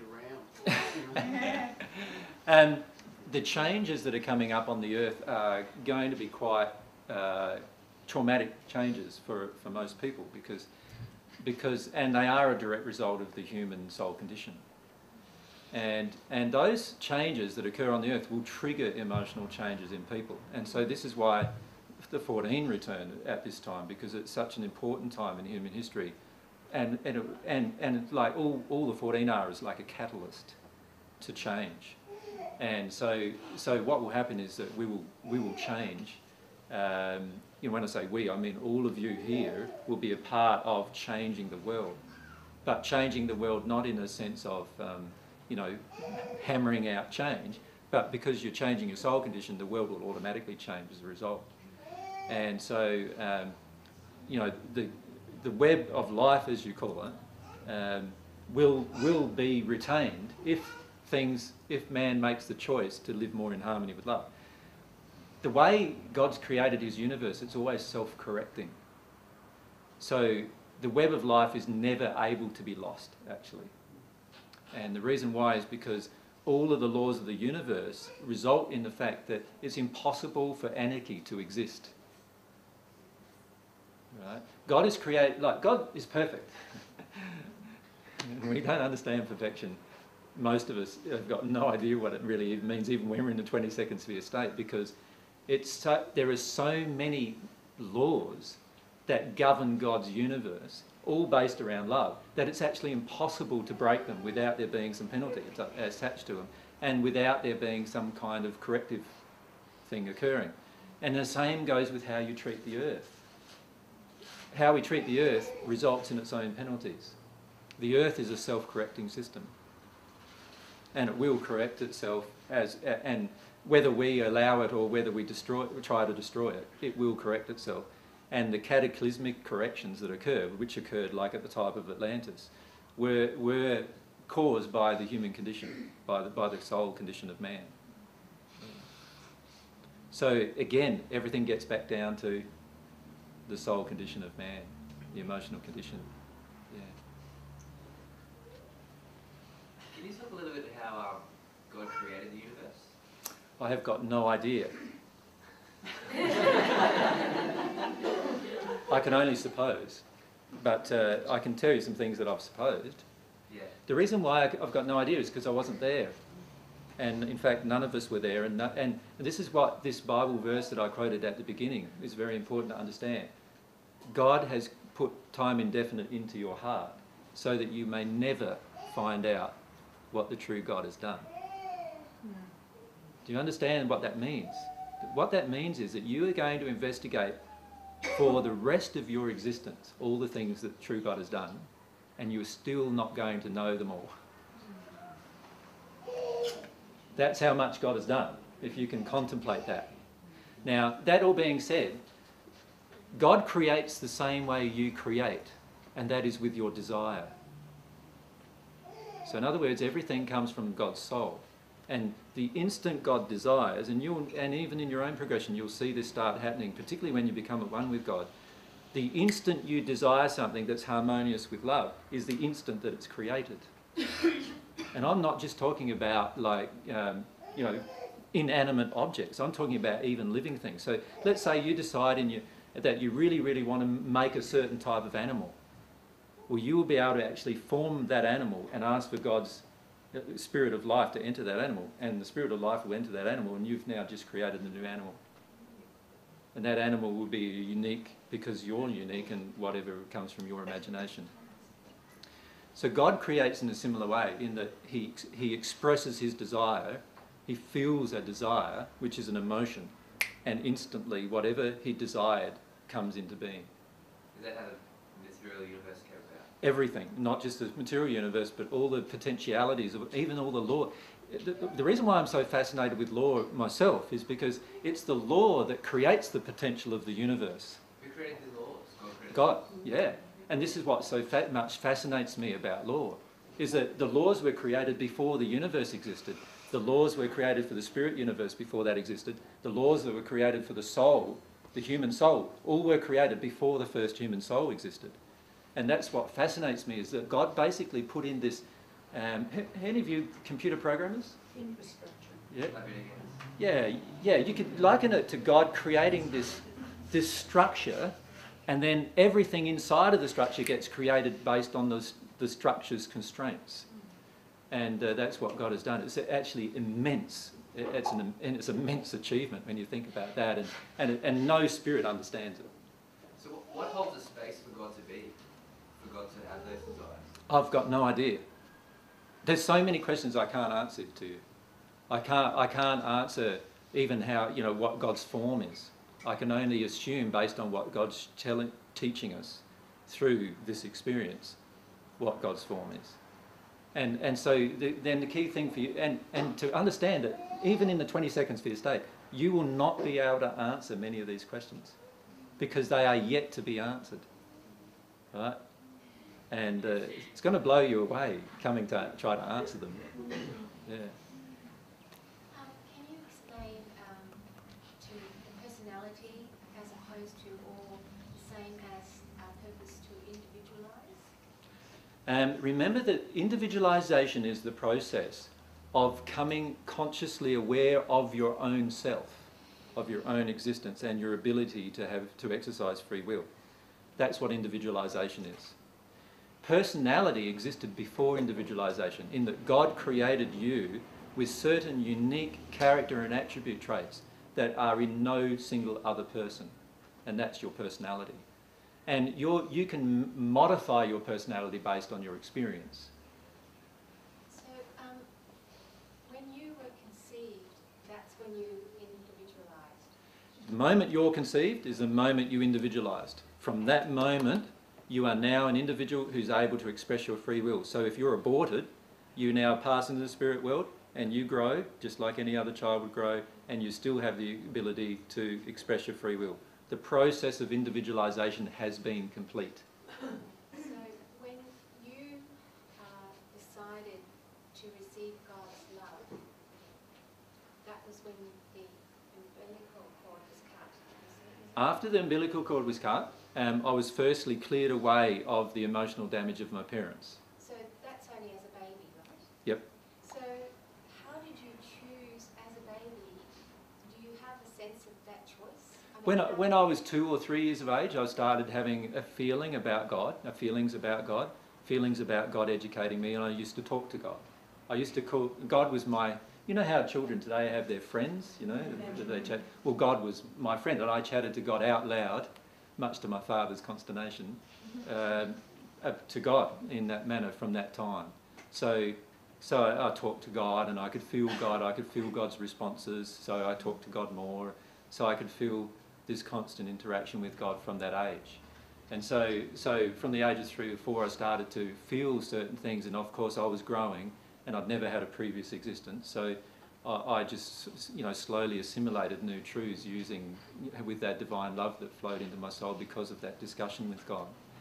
And that can happen to every single child on earth now even.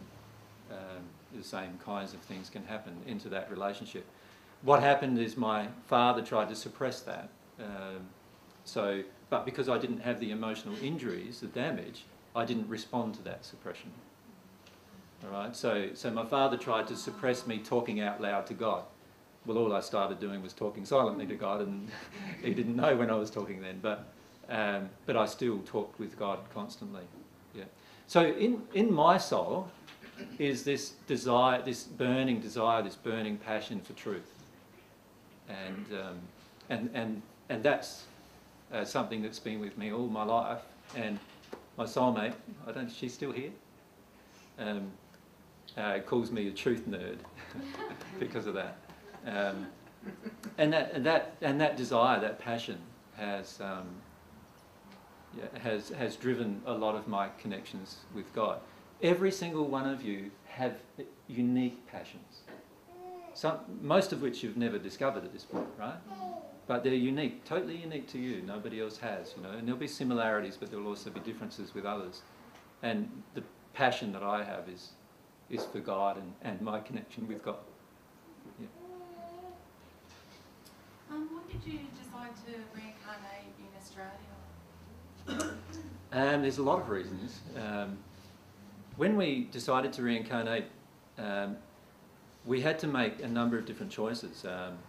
Obviously, some of them were genetic-based choices, some of them were experience-based choices, some of them were related to emotional damage in parents that we needed to trigger certain memory-based emotions that we needed to experience or be choosing to experience.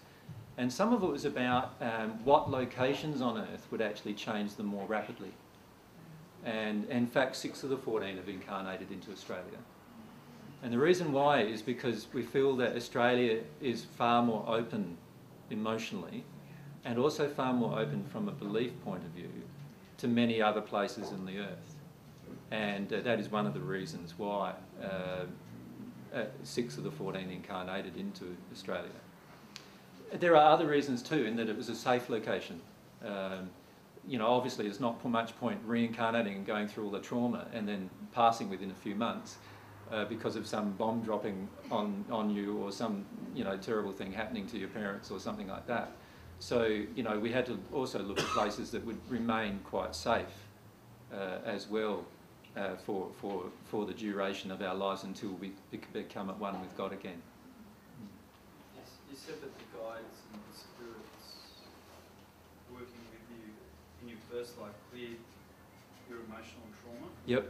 Yep. Why can't we all get that? Because God asked them to. But why can't He ask us to do it for everybody? Because He never does something if He doesn't need to. But well, no, God. See, God. One thing about God that you need to recognise is God is economical. I'm serious. In other words, what he does is he never does something again. If he, like, when he does something once, it's done. He never needs to do it again. The reason why is because he never, like, why do it again when it's already been done once and the lessons have been learned and things are now progressing?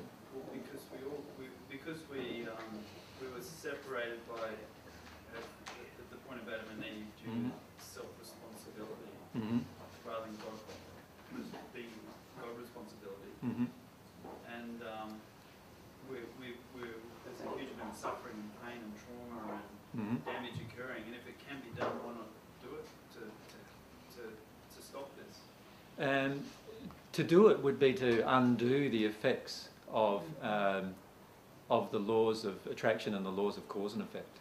And God doesn't break His own laws. So, He did in your case. Well, in my case, there was a certain condition in my parents' souls that created that event of the attraction of my soul into their life. So it wasn't actually, everything that occurred to me because of the law of attraction, not because of any other reason.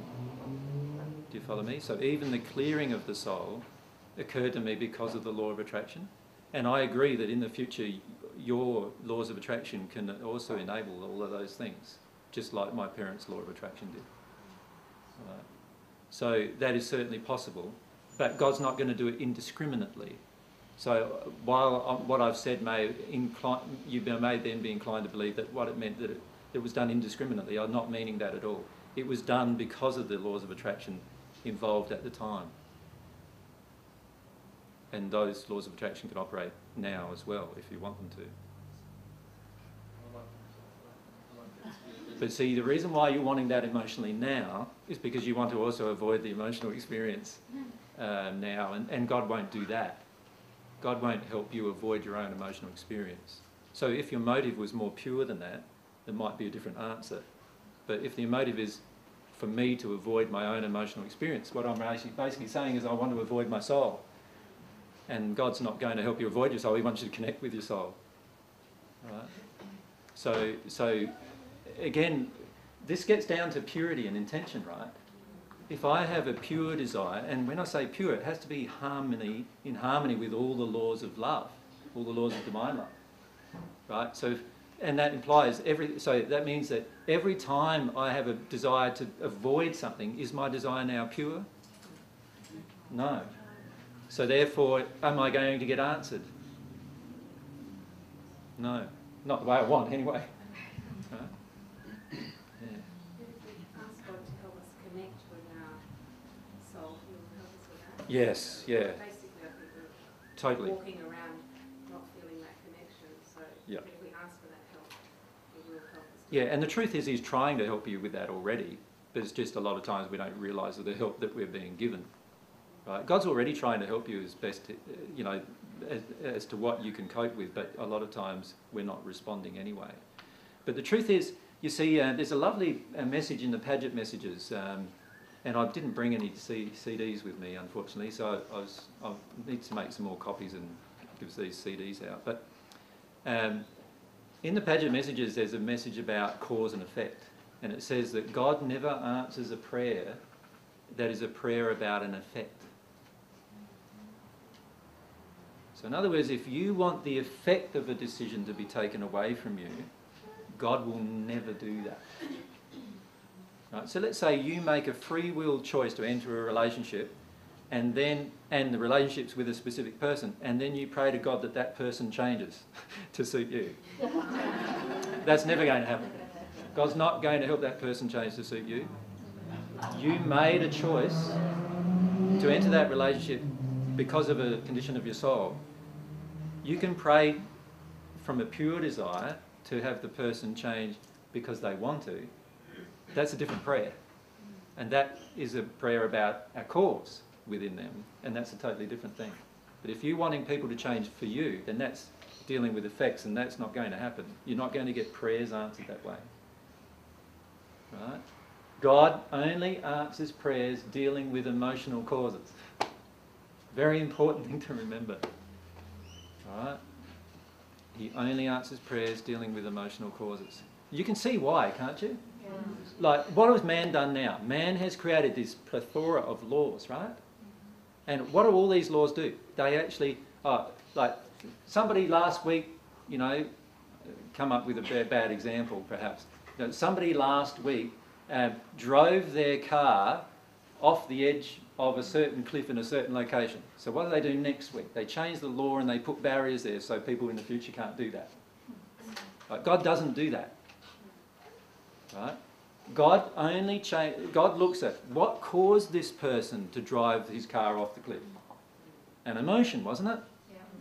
So deal with the emotion. Is there that emotion in other people? Deal with that emotion in other people. That's what God would do. Right? And all of God's laws are all focused on you dealing with your emotions. All of them.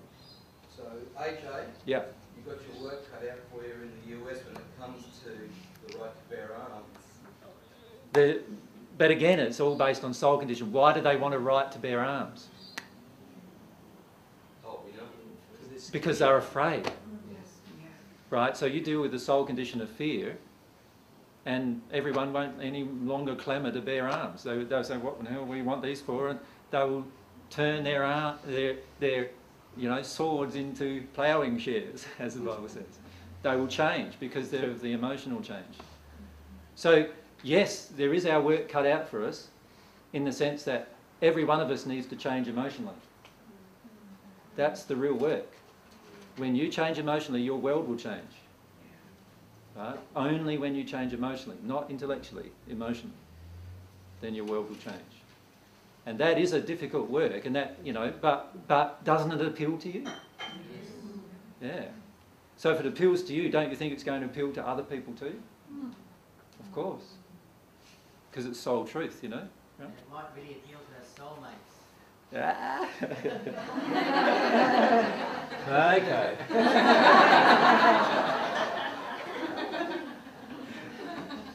I get the hint.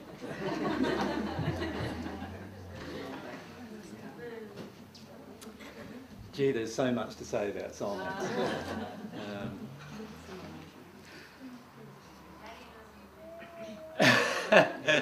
Well, that's skipping along, quite along in the discussion. What prevents us meeting them? Well, that's that's a really important aspect. But first, let's understand the soulmate, shall we? Understand the relationship, I reckon. And by the way, this is a whole, like I can spend hours and hours on this discussion, so I'll try and just give brief. I know nothing I say is ever brief. Remember that there's the soul and it incarnates, right? So that it splits into two. Right, so we've got our body, so that's the process of individualisation complete. Now, can you see that the process of individualisation affects both halves of the soul? Yes. In other words, the soul itself is the individual. Is that where in Scripture they talk about male and female together makes man? That's it. And that would be, Yep. is it A-M-A-N? Amon and Aman, yeah. It means male I am and female I am. The I am is the soul. The complete soul, not the two halves. Oh, thank you for clarifying that. Yeah. So you are half of a soul. Now, I refer to you as soul condition and all those kind of things because it's easier than saying half of the soul all the time, right? Isn't it? But you are half of a soul. One half of a soul. You follow me? All right. Now, do you understand that firstly? So I'm unsure of why there's two males and two females. Spirit body, material body. Material body, spirit body. Right? So you are right now a soul encased in, or actually your soul encases a material body and a spirit body. Does that make sense? Yep. Right. The same goes on the other side. Yep. So when we affirm I am that, what are we doing? When I say, like, I am whatever, it's all just words in the end. You still know that I am God and all those things. That Yeah, but you know, you can affirm, you can do affirmations all you like, but in the end it doesn't change what you really feel about yourself. What you feel about yourself is the real I am. Do you understand what I mean by that? Yeah. Because it's very important to understand that. Yeah. No matter how much I intellectually try to force myself to be something, it's what I really am that's inside of me that is going to be who I am. So what's the point in saying, you know, I am godlike, I am this, I am that? You are either that or not here, and whether you say it here or not. Okay. Right? So we need to all get real. What is really here? You know, am I saying to myself, I am godlike, when in reality I get angry every day? Well, is that godlike? No, so obviously I'm not godlike, right, at that point. So I need to deal with what the truth is about my emotions. So that's very important. And that's understanding the soul, the half of the soul. This is the half. So let's say, so the way the soul gets individualisation, this is the individual, and it splits into the two halves to gain individualisation of its masculine and feminine sides. Right? Now I'm not saying they're masculine and feminine bodies, because there might be two males or two females that they incarnate into, right? But they are masculine and feminine sides of their nature that are being developed. Right? So yes, there are homosexual souls, and yes, and they're not thought of that way, by the way, and yes, they incarnate into two bodies of the same type. All right? Is that shocking? Sorry? There are souls that incarnate, when they split in their individualisation process, they incarnate into two bodies that are identical in sex, in gender. So in other words, two female bodies or two male bodies. And around 10 to 20% of souls incarnate into that state. Right? Why do they do that? It's leading us away from the soulmate discussion. You want to know? You want to know? Well, this is why it does it. God creates everything with huge variety. So if you can imagine a graph, do you like maths? No. If you can imagine a graph where this is neutral gender of the soul, and I'm talking about the complete soul now, right? And this is the swing between the soul being dominantly feminine and dominantly masculine, all right? then obviously what happens, I don't know if you know much about standard distribution and all those kind of things, right? But what actually happens is generally it's assumed that the 90% of the people will fall in the middle bracket, which you could say is a male-female combination of the soul. But on this end, it's going to be a female-female in its earthly form, and on this end, it's going to be a male-male in its earthly form. All right. So in this case, the soul is predominantly masculine with some feminine characteristics. In this case, the soul is the whole soul I'm talking, is predominantly feminine with some masculine characteristics. And when it splits, of course, it splits into two bodies that represent its femininity. In this case, when it splits into two bodies that represent its masculinity. So, where does the defect arise from then, when there is, the wrong chromosome? All defects in this process of incarnation result from soul damage in the parents or multi-generational soul damage. Yeah. And this is why it's very difficult nowadays for people to determine even things like sexuality, because a lot of times their feelings of sexuality are confused through the emotional injuries of their parents. So, for instance, if you grew up in an abusive environment, you're a female growing up in an abusive environment where you've been abused by men, obviously it's going to be very, very difficult for you to be open emotionally and vulnerable emotionally towards a man. And you might find it much easier to be open and emotionally vulnerable towards a woman, so therefore your sexual attractions go more towards women, even though at the soul level you may actually be a male-female soul. Right? And this is why it's so important to deal with the emotional injuries even in regard to sexuality. Does that cellular memory pass through more than one generation? Remember, it's soul memory. It's actually based on the soul emotional conditions. And yes, it passes through all subsequent generations, unless it's cleared. So for example, if I gather an injury right now and then I have a child who lives with me, that child will have that injury in its soul. Come together, they don't make another soul. It's God who makes a soul. No, but remember, the soul in its pristine state is without injury, and as soon as it incarnates into the pregnant woman, it's now gathering the injuries of its parents. But on a soul level. At a soul level. So it's a transmission between souls. That's right. And it's not on a physical level, and it's not on an emotion. It's on an emotional level. It's not even on a spirit body level. It's on an emotional level, the soul level. And then the physical bodies display the condition of the soul. So if the condition of the soul is a certain emotion of unworthiness that affects this area of the second chakra, then the person may grow to have bowel problems, for example, or have bowel problems at birth even, right? Now they are not inherited in the sense of inherited genetically. They are inherited because of the soul condition of the parents and the previous parents and the previous parents and the previous parents. And the very, very first emotion that all of us have is the emotion of self-reliance. Right? That's the one that was carried down all generations. But we're getting off the soulmate discussion. So let's go back. I know you've got a lot of questions and a lot of subsequent times that we discuss certain things will answer a lot of those questions. All right, where do we go from there? So I've individualised, and my soulmate has individualised the beautiful creature that she is. Sorry? Is that at exactly the same time? So the same No, no. Often, one part of the soul will be dominant risk taker. Do you understand what I mean there? So one half of the soul normally has more of a risky part of the personality, and usually it's that half of the soul that incarnates first. So, and they may incarnate 20 or sometimes even 30 years apart, but it's rare. Usually within 20 years apart, they incarnate. Where's the other half waiting? They wait in the dimension they wait on the earth plane, around the earth, but in a dimension that's the soul dimension. So then are they aware? No. They're still unaware there? Still unaware, unless they're reincarnating. Yeah, they're totally unaware. If you're reincarnating, you're totally aware. Right?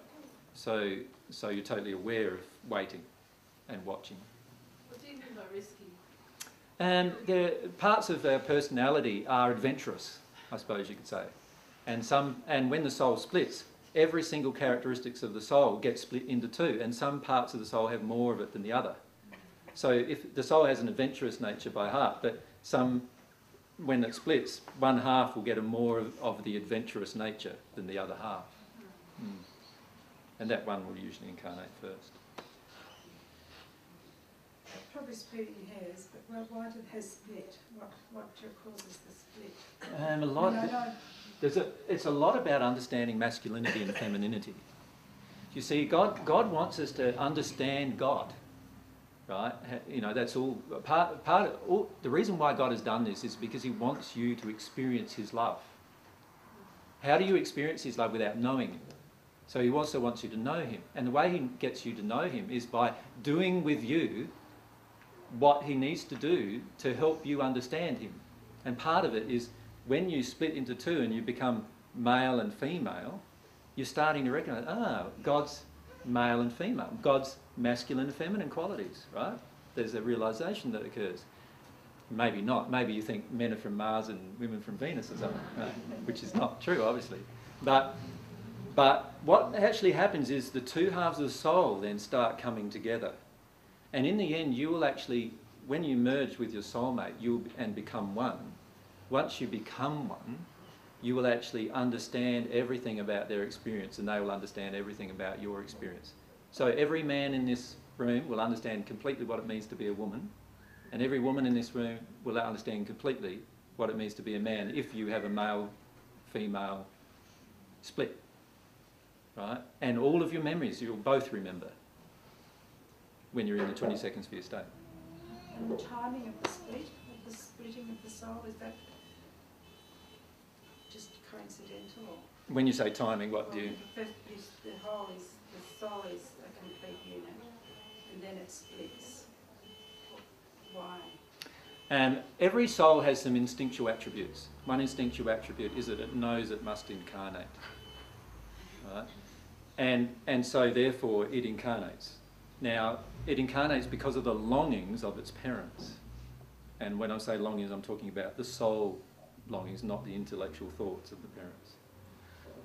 So it's drawn to a particular set of parents because of its personality. In effect, chooses parents somehow. Well, no, the parents are really choosing it. Yeah. But we've got off the soulmates. So let's get back. All right, so we know we're two halves. Right? How many of you think you're an individual? I thought I was. Well, we're only an individual when we reach the 20 seconds for your state. But in God's definition of individual is that complete soul totally back at one with each other and at one with God. So that's the individual state. This state is about growing towards individuality, but using this beautiful thing called free will to do so. Right? So this beautiful gift God gave you is this gift of free will. It's such an unimaginable gift for pretty much all of us, right, as to how much power is in this gift. It's a fantastic gift. A lot of people think it's a really bad gift because that person did that to me, and we get quite angry about these things. But the truth is, the gift of free will is given to each soul, each half of the soul. And it's the half of the soul's desires from that point on that determines what happens with it and its soulmate. Every one of you have an instinctual desire generally to partner, don't you? Now, there are some of you who feel that you don't have an instinctual desire to partner, and I can assure you that it's because of some emotional injuries that you picked up in your childhood. Right? And so inside of each one of your soul is an instinctual desire to partner. That is an instinctual desire. It's not always a realised desire, but it is an instinctual desire that you all have. And the reason why that instinctual desire exists is so that God is teaching you something else, and that is that, hang on a sec, there is another half of me somewhere there. So no matter how much psychobabble you get from all of these different things, you know, telling you that you are an individual and, you know, you don't need another person, which is very true. You don't need another person to be blissful. But God did create you with a desire to be with your soulmate. Many of you have a desire to be with your soulmate because of neediness. And I can totally connect with that because that was my problem. And if you have a desire to connect because of neediness, then obviously that is an error-based emotion within yourself that you'll need to release. Because it's not about that. And you know how most of you feel sexual attraction to different people, right? So you might be going along merrily anyway, and then all of a sudden just one person just stands out to you and you feel this sexual attraction. Well, that's not a soulmate attraction.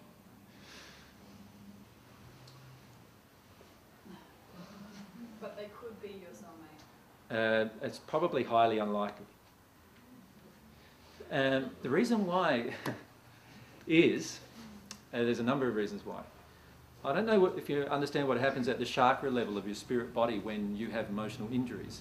But what happens is you have certain energy. Energy enters your spirit form and keeps your material form going through the universe.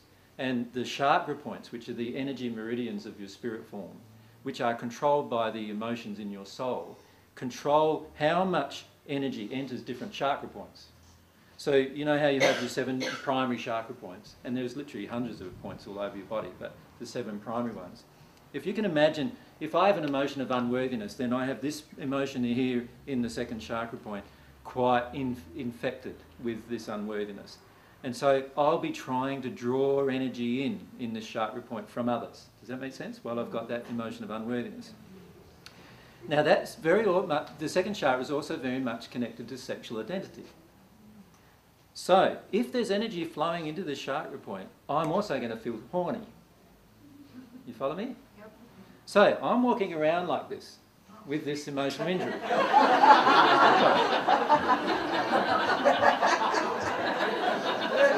I'm not walking around horny, I'm just...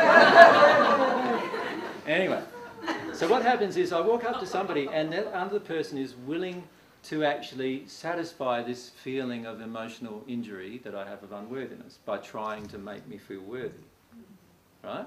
Which would be based on their emotional injury. Which will be based on their emotional injury of wanting to, you know, nurture someone, mother someone, whatever, right? And particularly if it's want to mother them, it's going to come probably from their 2nd chakra. So here I am, I've got this 2nd chakra injury with not much energy flowing, until it goes around and I meet that person. Wow, you know, there's some 2nd chakra energy flowing between the two of us now. You follow me? Yeah. And so you know what's going to happen? I'm going to feel horny.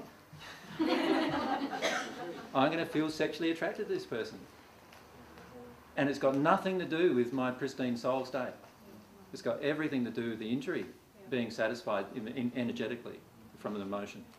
When that 2nd chakra is flowing effectively, what state does that then develop? Is it like a peaceful connection of some type? Yeah, you get to a point where you don't need any sexual desire, and you'll instantly recognise who your soulmate is, not because of any sexual desire. So is that similar to the ideal of tantric sex, as in developing that as an expression of energy as opposed to physical? Oh, geez, that felt good. Tantric sex is not an expression of anarchy. Tantric sex? Yes. Did you say an expression of anarchy? No, an expression of energy, as in like energy's flowing. Right. I knew what I thought about it. Yeah, okay. I just got it wrong. So tantric sex is certainly an expression of energy, and it's about opening up all of the chakra points while you're making love with somebody, right? And certainly when you're with your soulmate and you've cleared away all emotional damage, all sex will be tantric, right? And you also need to understand that every time you enter a relationship, you create a 3rd being, in a way, because you're creating that. It might not be with your soulmate, but it's with somebody, and you're creating this 3rd entity, if you like, which is an amalgamation of the 2 entities. And it's an amalgamation of the 2 of your emotional condition, whether they be injury-based or pure. It doesn't matter which one, does it? It's going to... Now, the problem is with attraction is that the attraction, if I've got emotional injuries, is going to be all based on whether our emotional injuries are compatible. And do I want it to be that way? Really? Don't I want it to all be based on purity and it actually be my soulmate? Right? So that's an important thing to bear in mind. Now, as you work through your emotional injuries and you work through the issues of masculinity and femininity in particular, you will get to a point where you attract your soulmate automatically into your life. Just last week I was talking with a lady and she's going through this terrible emotional upheaval at the moment. She met her soulmate for the first time. I think she's in her 50s. And she met her soulmate for the very first time a few weeks ago, and since then she's been crying every day. He's rejected her, and he doesn't even know who she is, in fact. And the reason why she's been crying every day is because the moment you meet your soulmate, if you have unresolved emotional injuries, you're going to get them triggered full on. So it's not going to be a smooth relationship. It's actually going to be quite a tumultuous one unless the both of you are willing to deal with your emotions fully choose your emotions. Does that mean if we've had a fairly smooth relationship, we're not with our soulmates? No, it doesn't mean that. The majority of people on earth do meet their soulmates, and in fact, a lot of people on earth do marry their soulmates. And it's just that they are not yet aware of the soulmate relationship, and their injuries were compatible enough to attract each other. You follow me? So even though they are in a relationship, it doesn't mean they're in a soulmate relationship yet. They're only going to be in a soulmate relationship once they've both worked through their injuries. Yeah. That's when the true relationship begins. So a lot of spirits say, when they pass, they say, I now know you're my soulmate, to their partner who was on the earth, who they lived with for 40 years. Right? And in fact, this happened to Paget, James Paget, who we channeled through. He had a partner, a soulmate, whose soulmate he married. He didn't know until she passed. And she started realising when she passed that she was his soulmate and that she loved him more than what she realised love was available to her on earth. And it's about entering that relationship. So don't think that because you're sexually attracted to somebody that it means you're soulmates. And in fact, if you recognise injuries within yourself, there's a pretty good chance you're not soulmates, you're injury mates. Even if you're in the spirit world and your soulmate's here, or vice versa. Yeah. How? It depends on you, again, depends on you becoming at one with God, really. Because once you're at one with God, you can interact with any being on in any condition. So if your soulmate's passed over and he's in the hills and you happen to be at one with God but living on earth, you'll be able to establish a relationship or some kind of rapport with him or her. You know when you meet someone, male or female, just like friends, and you have an instant click with them? Yep. Is that just because you're in the same soul condition as them? There's a combination of factors. Probably you've already met in the spirit world. Every night you go to sleep, you enter the spirit world. And you set up things for the next day for yourself. You do all sorts of things in the spirit world that you're not conscious of in your awake state. One of those things is meet people that you want to meet in your life state. So when you have a feeling of, oh, I've met you before, more than likely you've met the person in the sleep state. How many people have felt that you've met me before? Quite a lot usually say that. And it's true, we probably have met before, but in the sleep state. Yep. What happens in the case of twins? Are they soulmates? No, not generally.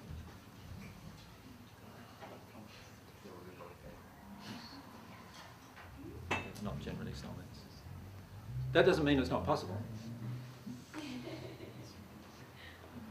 I'm just wondering, you mentioned if we're here and the other person's passed over and they're in the hells, you can have a relationship with them. But I don't understand how... Would you want one? No. But I don't understand how, if they're your soulmate and they're not clearing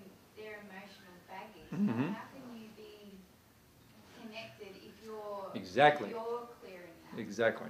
Very difficult, isn't it? I'm saying it's possible, but it's probably not going to happen if they don't want to clear away any of their emotions. So how do we help that?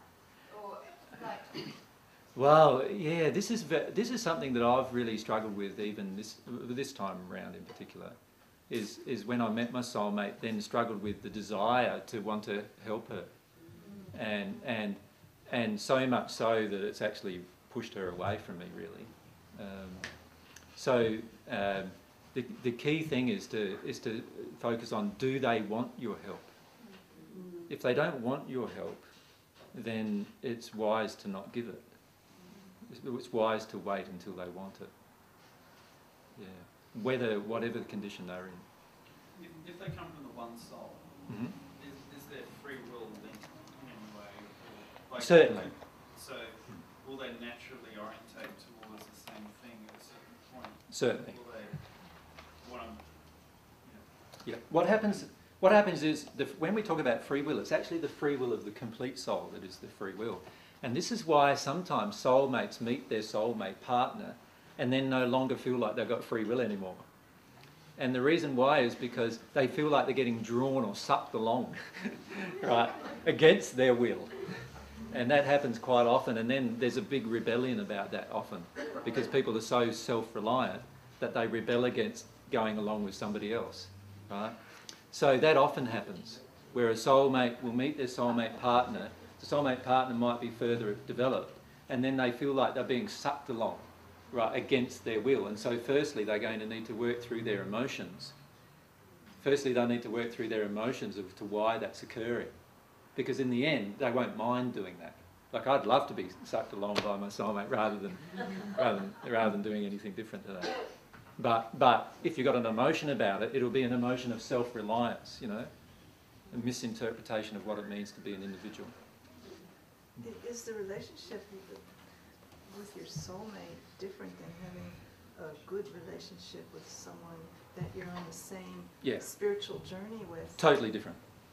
Because if your soulmate's in the hell realms or whatever, it just seems like, why would you bother? Oh, of course. There's already someone who... If you've got a relationship where, let's say right here on Earth, you're in quite a good spiritual condition. Let's say you're in first, second sphere condition, but you know, so you've learnt lessons of love already. But you meet your soulmate, and he's a drug-using addict who surfs all day and doesn't do anything else, and it's going to be very, very hard for you to have a relationship, right? So what do? Do you choose to have a relationship with him, or do you choose to give the help that you can and actually stay single? Or do you enter a relationship, another relationship, and have a relationship while you're waiting for him? Well, that's up to you, really, what you do. And that relationship will certainly be better if he's at the same level as you, growing spiritually, than the relationship of having the relationship with your soulmate. It'll be more fulfilling. But what normally happens is different. What normally happens is once you become conscious emotionally, once you've worked through the emotions of the soulmate relationship and become conscious of that emotionally, it becomes impossible for you to have a relationship with anyone else but your soulmate. And that's the state I've been in for nearly 6 years. So what that means then is when you meet your soulmate, all of these needy emotions have a habit of surfacing as a result of that, right? And you need to deal with all of those emotions. Yeah. So you will often feel, you will get to a stage where you have some emotional realizations when, and I was talking to a lady in Texas the other day. She rang up because she was crying about her soulmate. And she knows who her soulmate is, and they had brief discussions. And then he's just rejected her. And she's working her way through all of these different emotions to do with self-love and everything, being blissfully happy without her soulmate. And as she's working through those emotions, which ironically happen to be the same as the emotions I'm working through, she started coming to terms with a lot of the feelings of how to be in bliss without having a partner. And she's realised she's in a marriage which was breaking up already because of her husband's infidelity. And so she realised that even though she's breaking up with her husband, she doesn't have a desire now to have any other relationship, even though her soulmate has rejected her, because she doesn't feel inside of herself that it's going to be possible to do that. And I certainly feel that myself. Like I've felt like that for nearly 6 years now, that it's not possible for me to have a relationship with anyone other than my soulmate. Which of course has brought up lots of emotions. Yeah. So what's it like then if you're with your soulmate? How is that different than when you're with just a good relationship? You mean in an abundant condition, or do you mean just when you're with your soulmate no matter what condition? Because they're two different states. See, can you imagine, like, when you're with your soulmate in a condition that's not yet at one with God, obviously you're in different emotional states, right? So let's say it might be, you know, the female half of the soul might be ahead of the male in terms of the condition of love, let's say, or vice versa, it doesn't really matter. If that's the case, then obviously if two people are in different conditions of love, this person's going to think what love is a certain thing when it's not. And this person's going to know more about what love is and understand more about what love is. Does that make sense?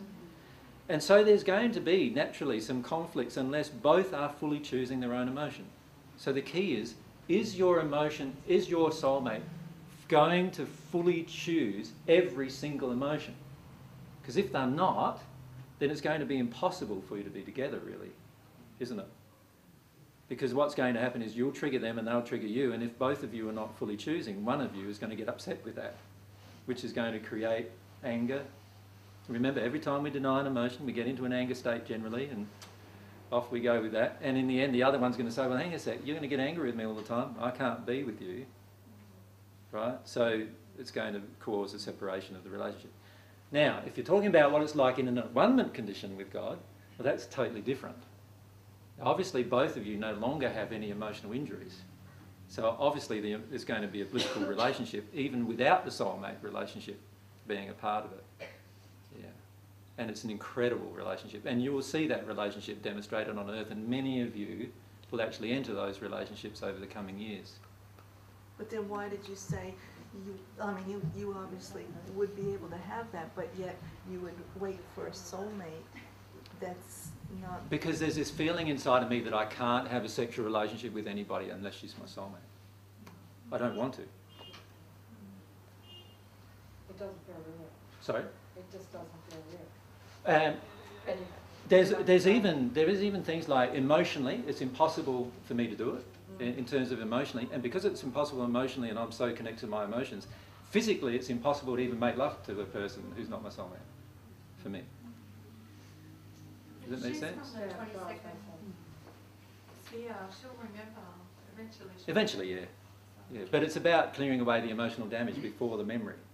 So that's, in other words, I must allow, remember all the memories of the soul are emotional, are to do with like connections with emotions. So if you refuse to deal with an emotion, you will not remember. It's a bit like your own childhood. If you refuse to deal with emotions in your own childhood, you will not remember certain events in your childhood. Does that make sense? So, and if you choose to not deal with your emotions, there's whole slices of your life you won't remember. And it's the same in terms of a reincarnated person. If they choose to not deal with certain emotions, there's whole slices of their life they will not remember until they deal with those emotions. Is that why we always remember the good things and we forget the bad? Exactly. We are selective. Yeah, yeah. It's very dangerous for the soul to be, for that, because the soul wants to be totally open and free with all emotion. You cannot enter a state of at-one-ment with God being selective. So someone who's had a lot of emotional sexual abuse as a child, Yep. have to re-experience that to let go of all emotion? You don't so much have to re-experience the abuse itself, but you do need to experience all of the emotions the abuse created. So not necessarily the memories? You need to do the emotional work, yes. The memories will come along, actually. What will happen is, as soon as you're willing to do the emotional work, God can help you. See, it's important to understand again the soul. When you block your soul from experiencing emotion, God cannot help you. Can you see why? Because the emotions are you. And if you're blocking your emotions, how can God's love influence you in any way? It can't, because what's love? An emotion. It's God's emotion, but it's an emotion. So how can God's love influence you if you're blocking your own emotion? He'll help us to unblock. He can't help you to unblock. That is a choice of your own soul. He can assist you in external ways, which he's always trying to do, but he can't forcibly unblock your soul, because that would be against the laws of free will. So we, I mean, you know, we're not young, well, I'm not young, so it's been years of these blockages to actually unravel that. How do you actually do that? Well, firstly, you need to have a desire to do it. Yeah. And generate within yourself a desire to actually unravel everything and become real with everything. And we can talk at other times, because it's starting to get pretty late now, about how to unravel things emotionally. Yeah. How do we know that we're actually experiencing causal emotion and that it's not just a surface? A number of ways, but firstly, the law of attraction will instantly change. So when you experience a causal emotion, you will instantly see the law of attraction change in your life. Remember that example I gave you earlier with me on the plane, right? And when I experienced that causal emotion, that created the event where I didn't get fed. Automatically, I got fed without asking for it. So if I've got an issue that comes up, keeps coming up every day, and I feel like I'm dealing with it, and I'm going to, I'm not good enough, I'm really bawling and crying about it, but it's still happening. Is that because there's something missing in the processing that you're not yet allowing yourself to experience? Now, it might be a simple thing like recognising just some basic things about where it came from, for example, that you need to recognise to make the next step. Or it might be some things that you're not admitting to yourself. So how will I sort of work that out? The law of attraction will always already be showing you the things you're missing. I'm just not being open to it. You just and this is like I'm the worst offender, right? For the law of attraction showing me something that I'm missing. Like, how do I stay in a relationship for 7 years that's harmful, crying every day, because I'm blind to the law of attraction, right? That's how I did it. And we often do this. So let yourself see everything. Let yourself see everything. Now, everyone's getting pretty tired. I can feel that. Thank you very much. So I think it's best to leave it off now. There'll be the next session that we're having is August 30, I think it is. And as Grant's already mentioned, to write names down or whatever if you want to come. I'm not sure of the subject yet of the next session, but next session there'll be probably less audience participation, and I'll present a subject more directly, and then we'll have times for questions after I've presented the subject. Do you have any written material, AJ, about?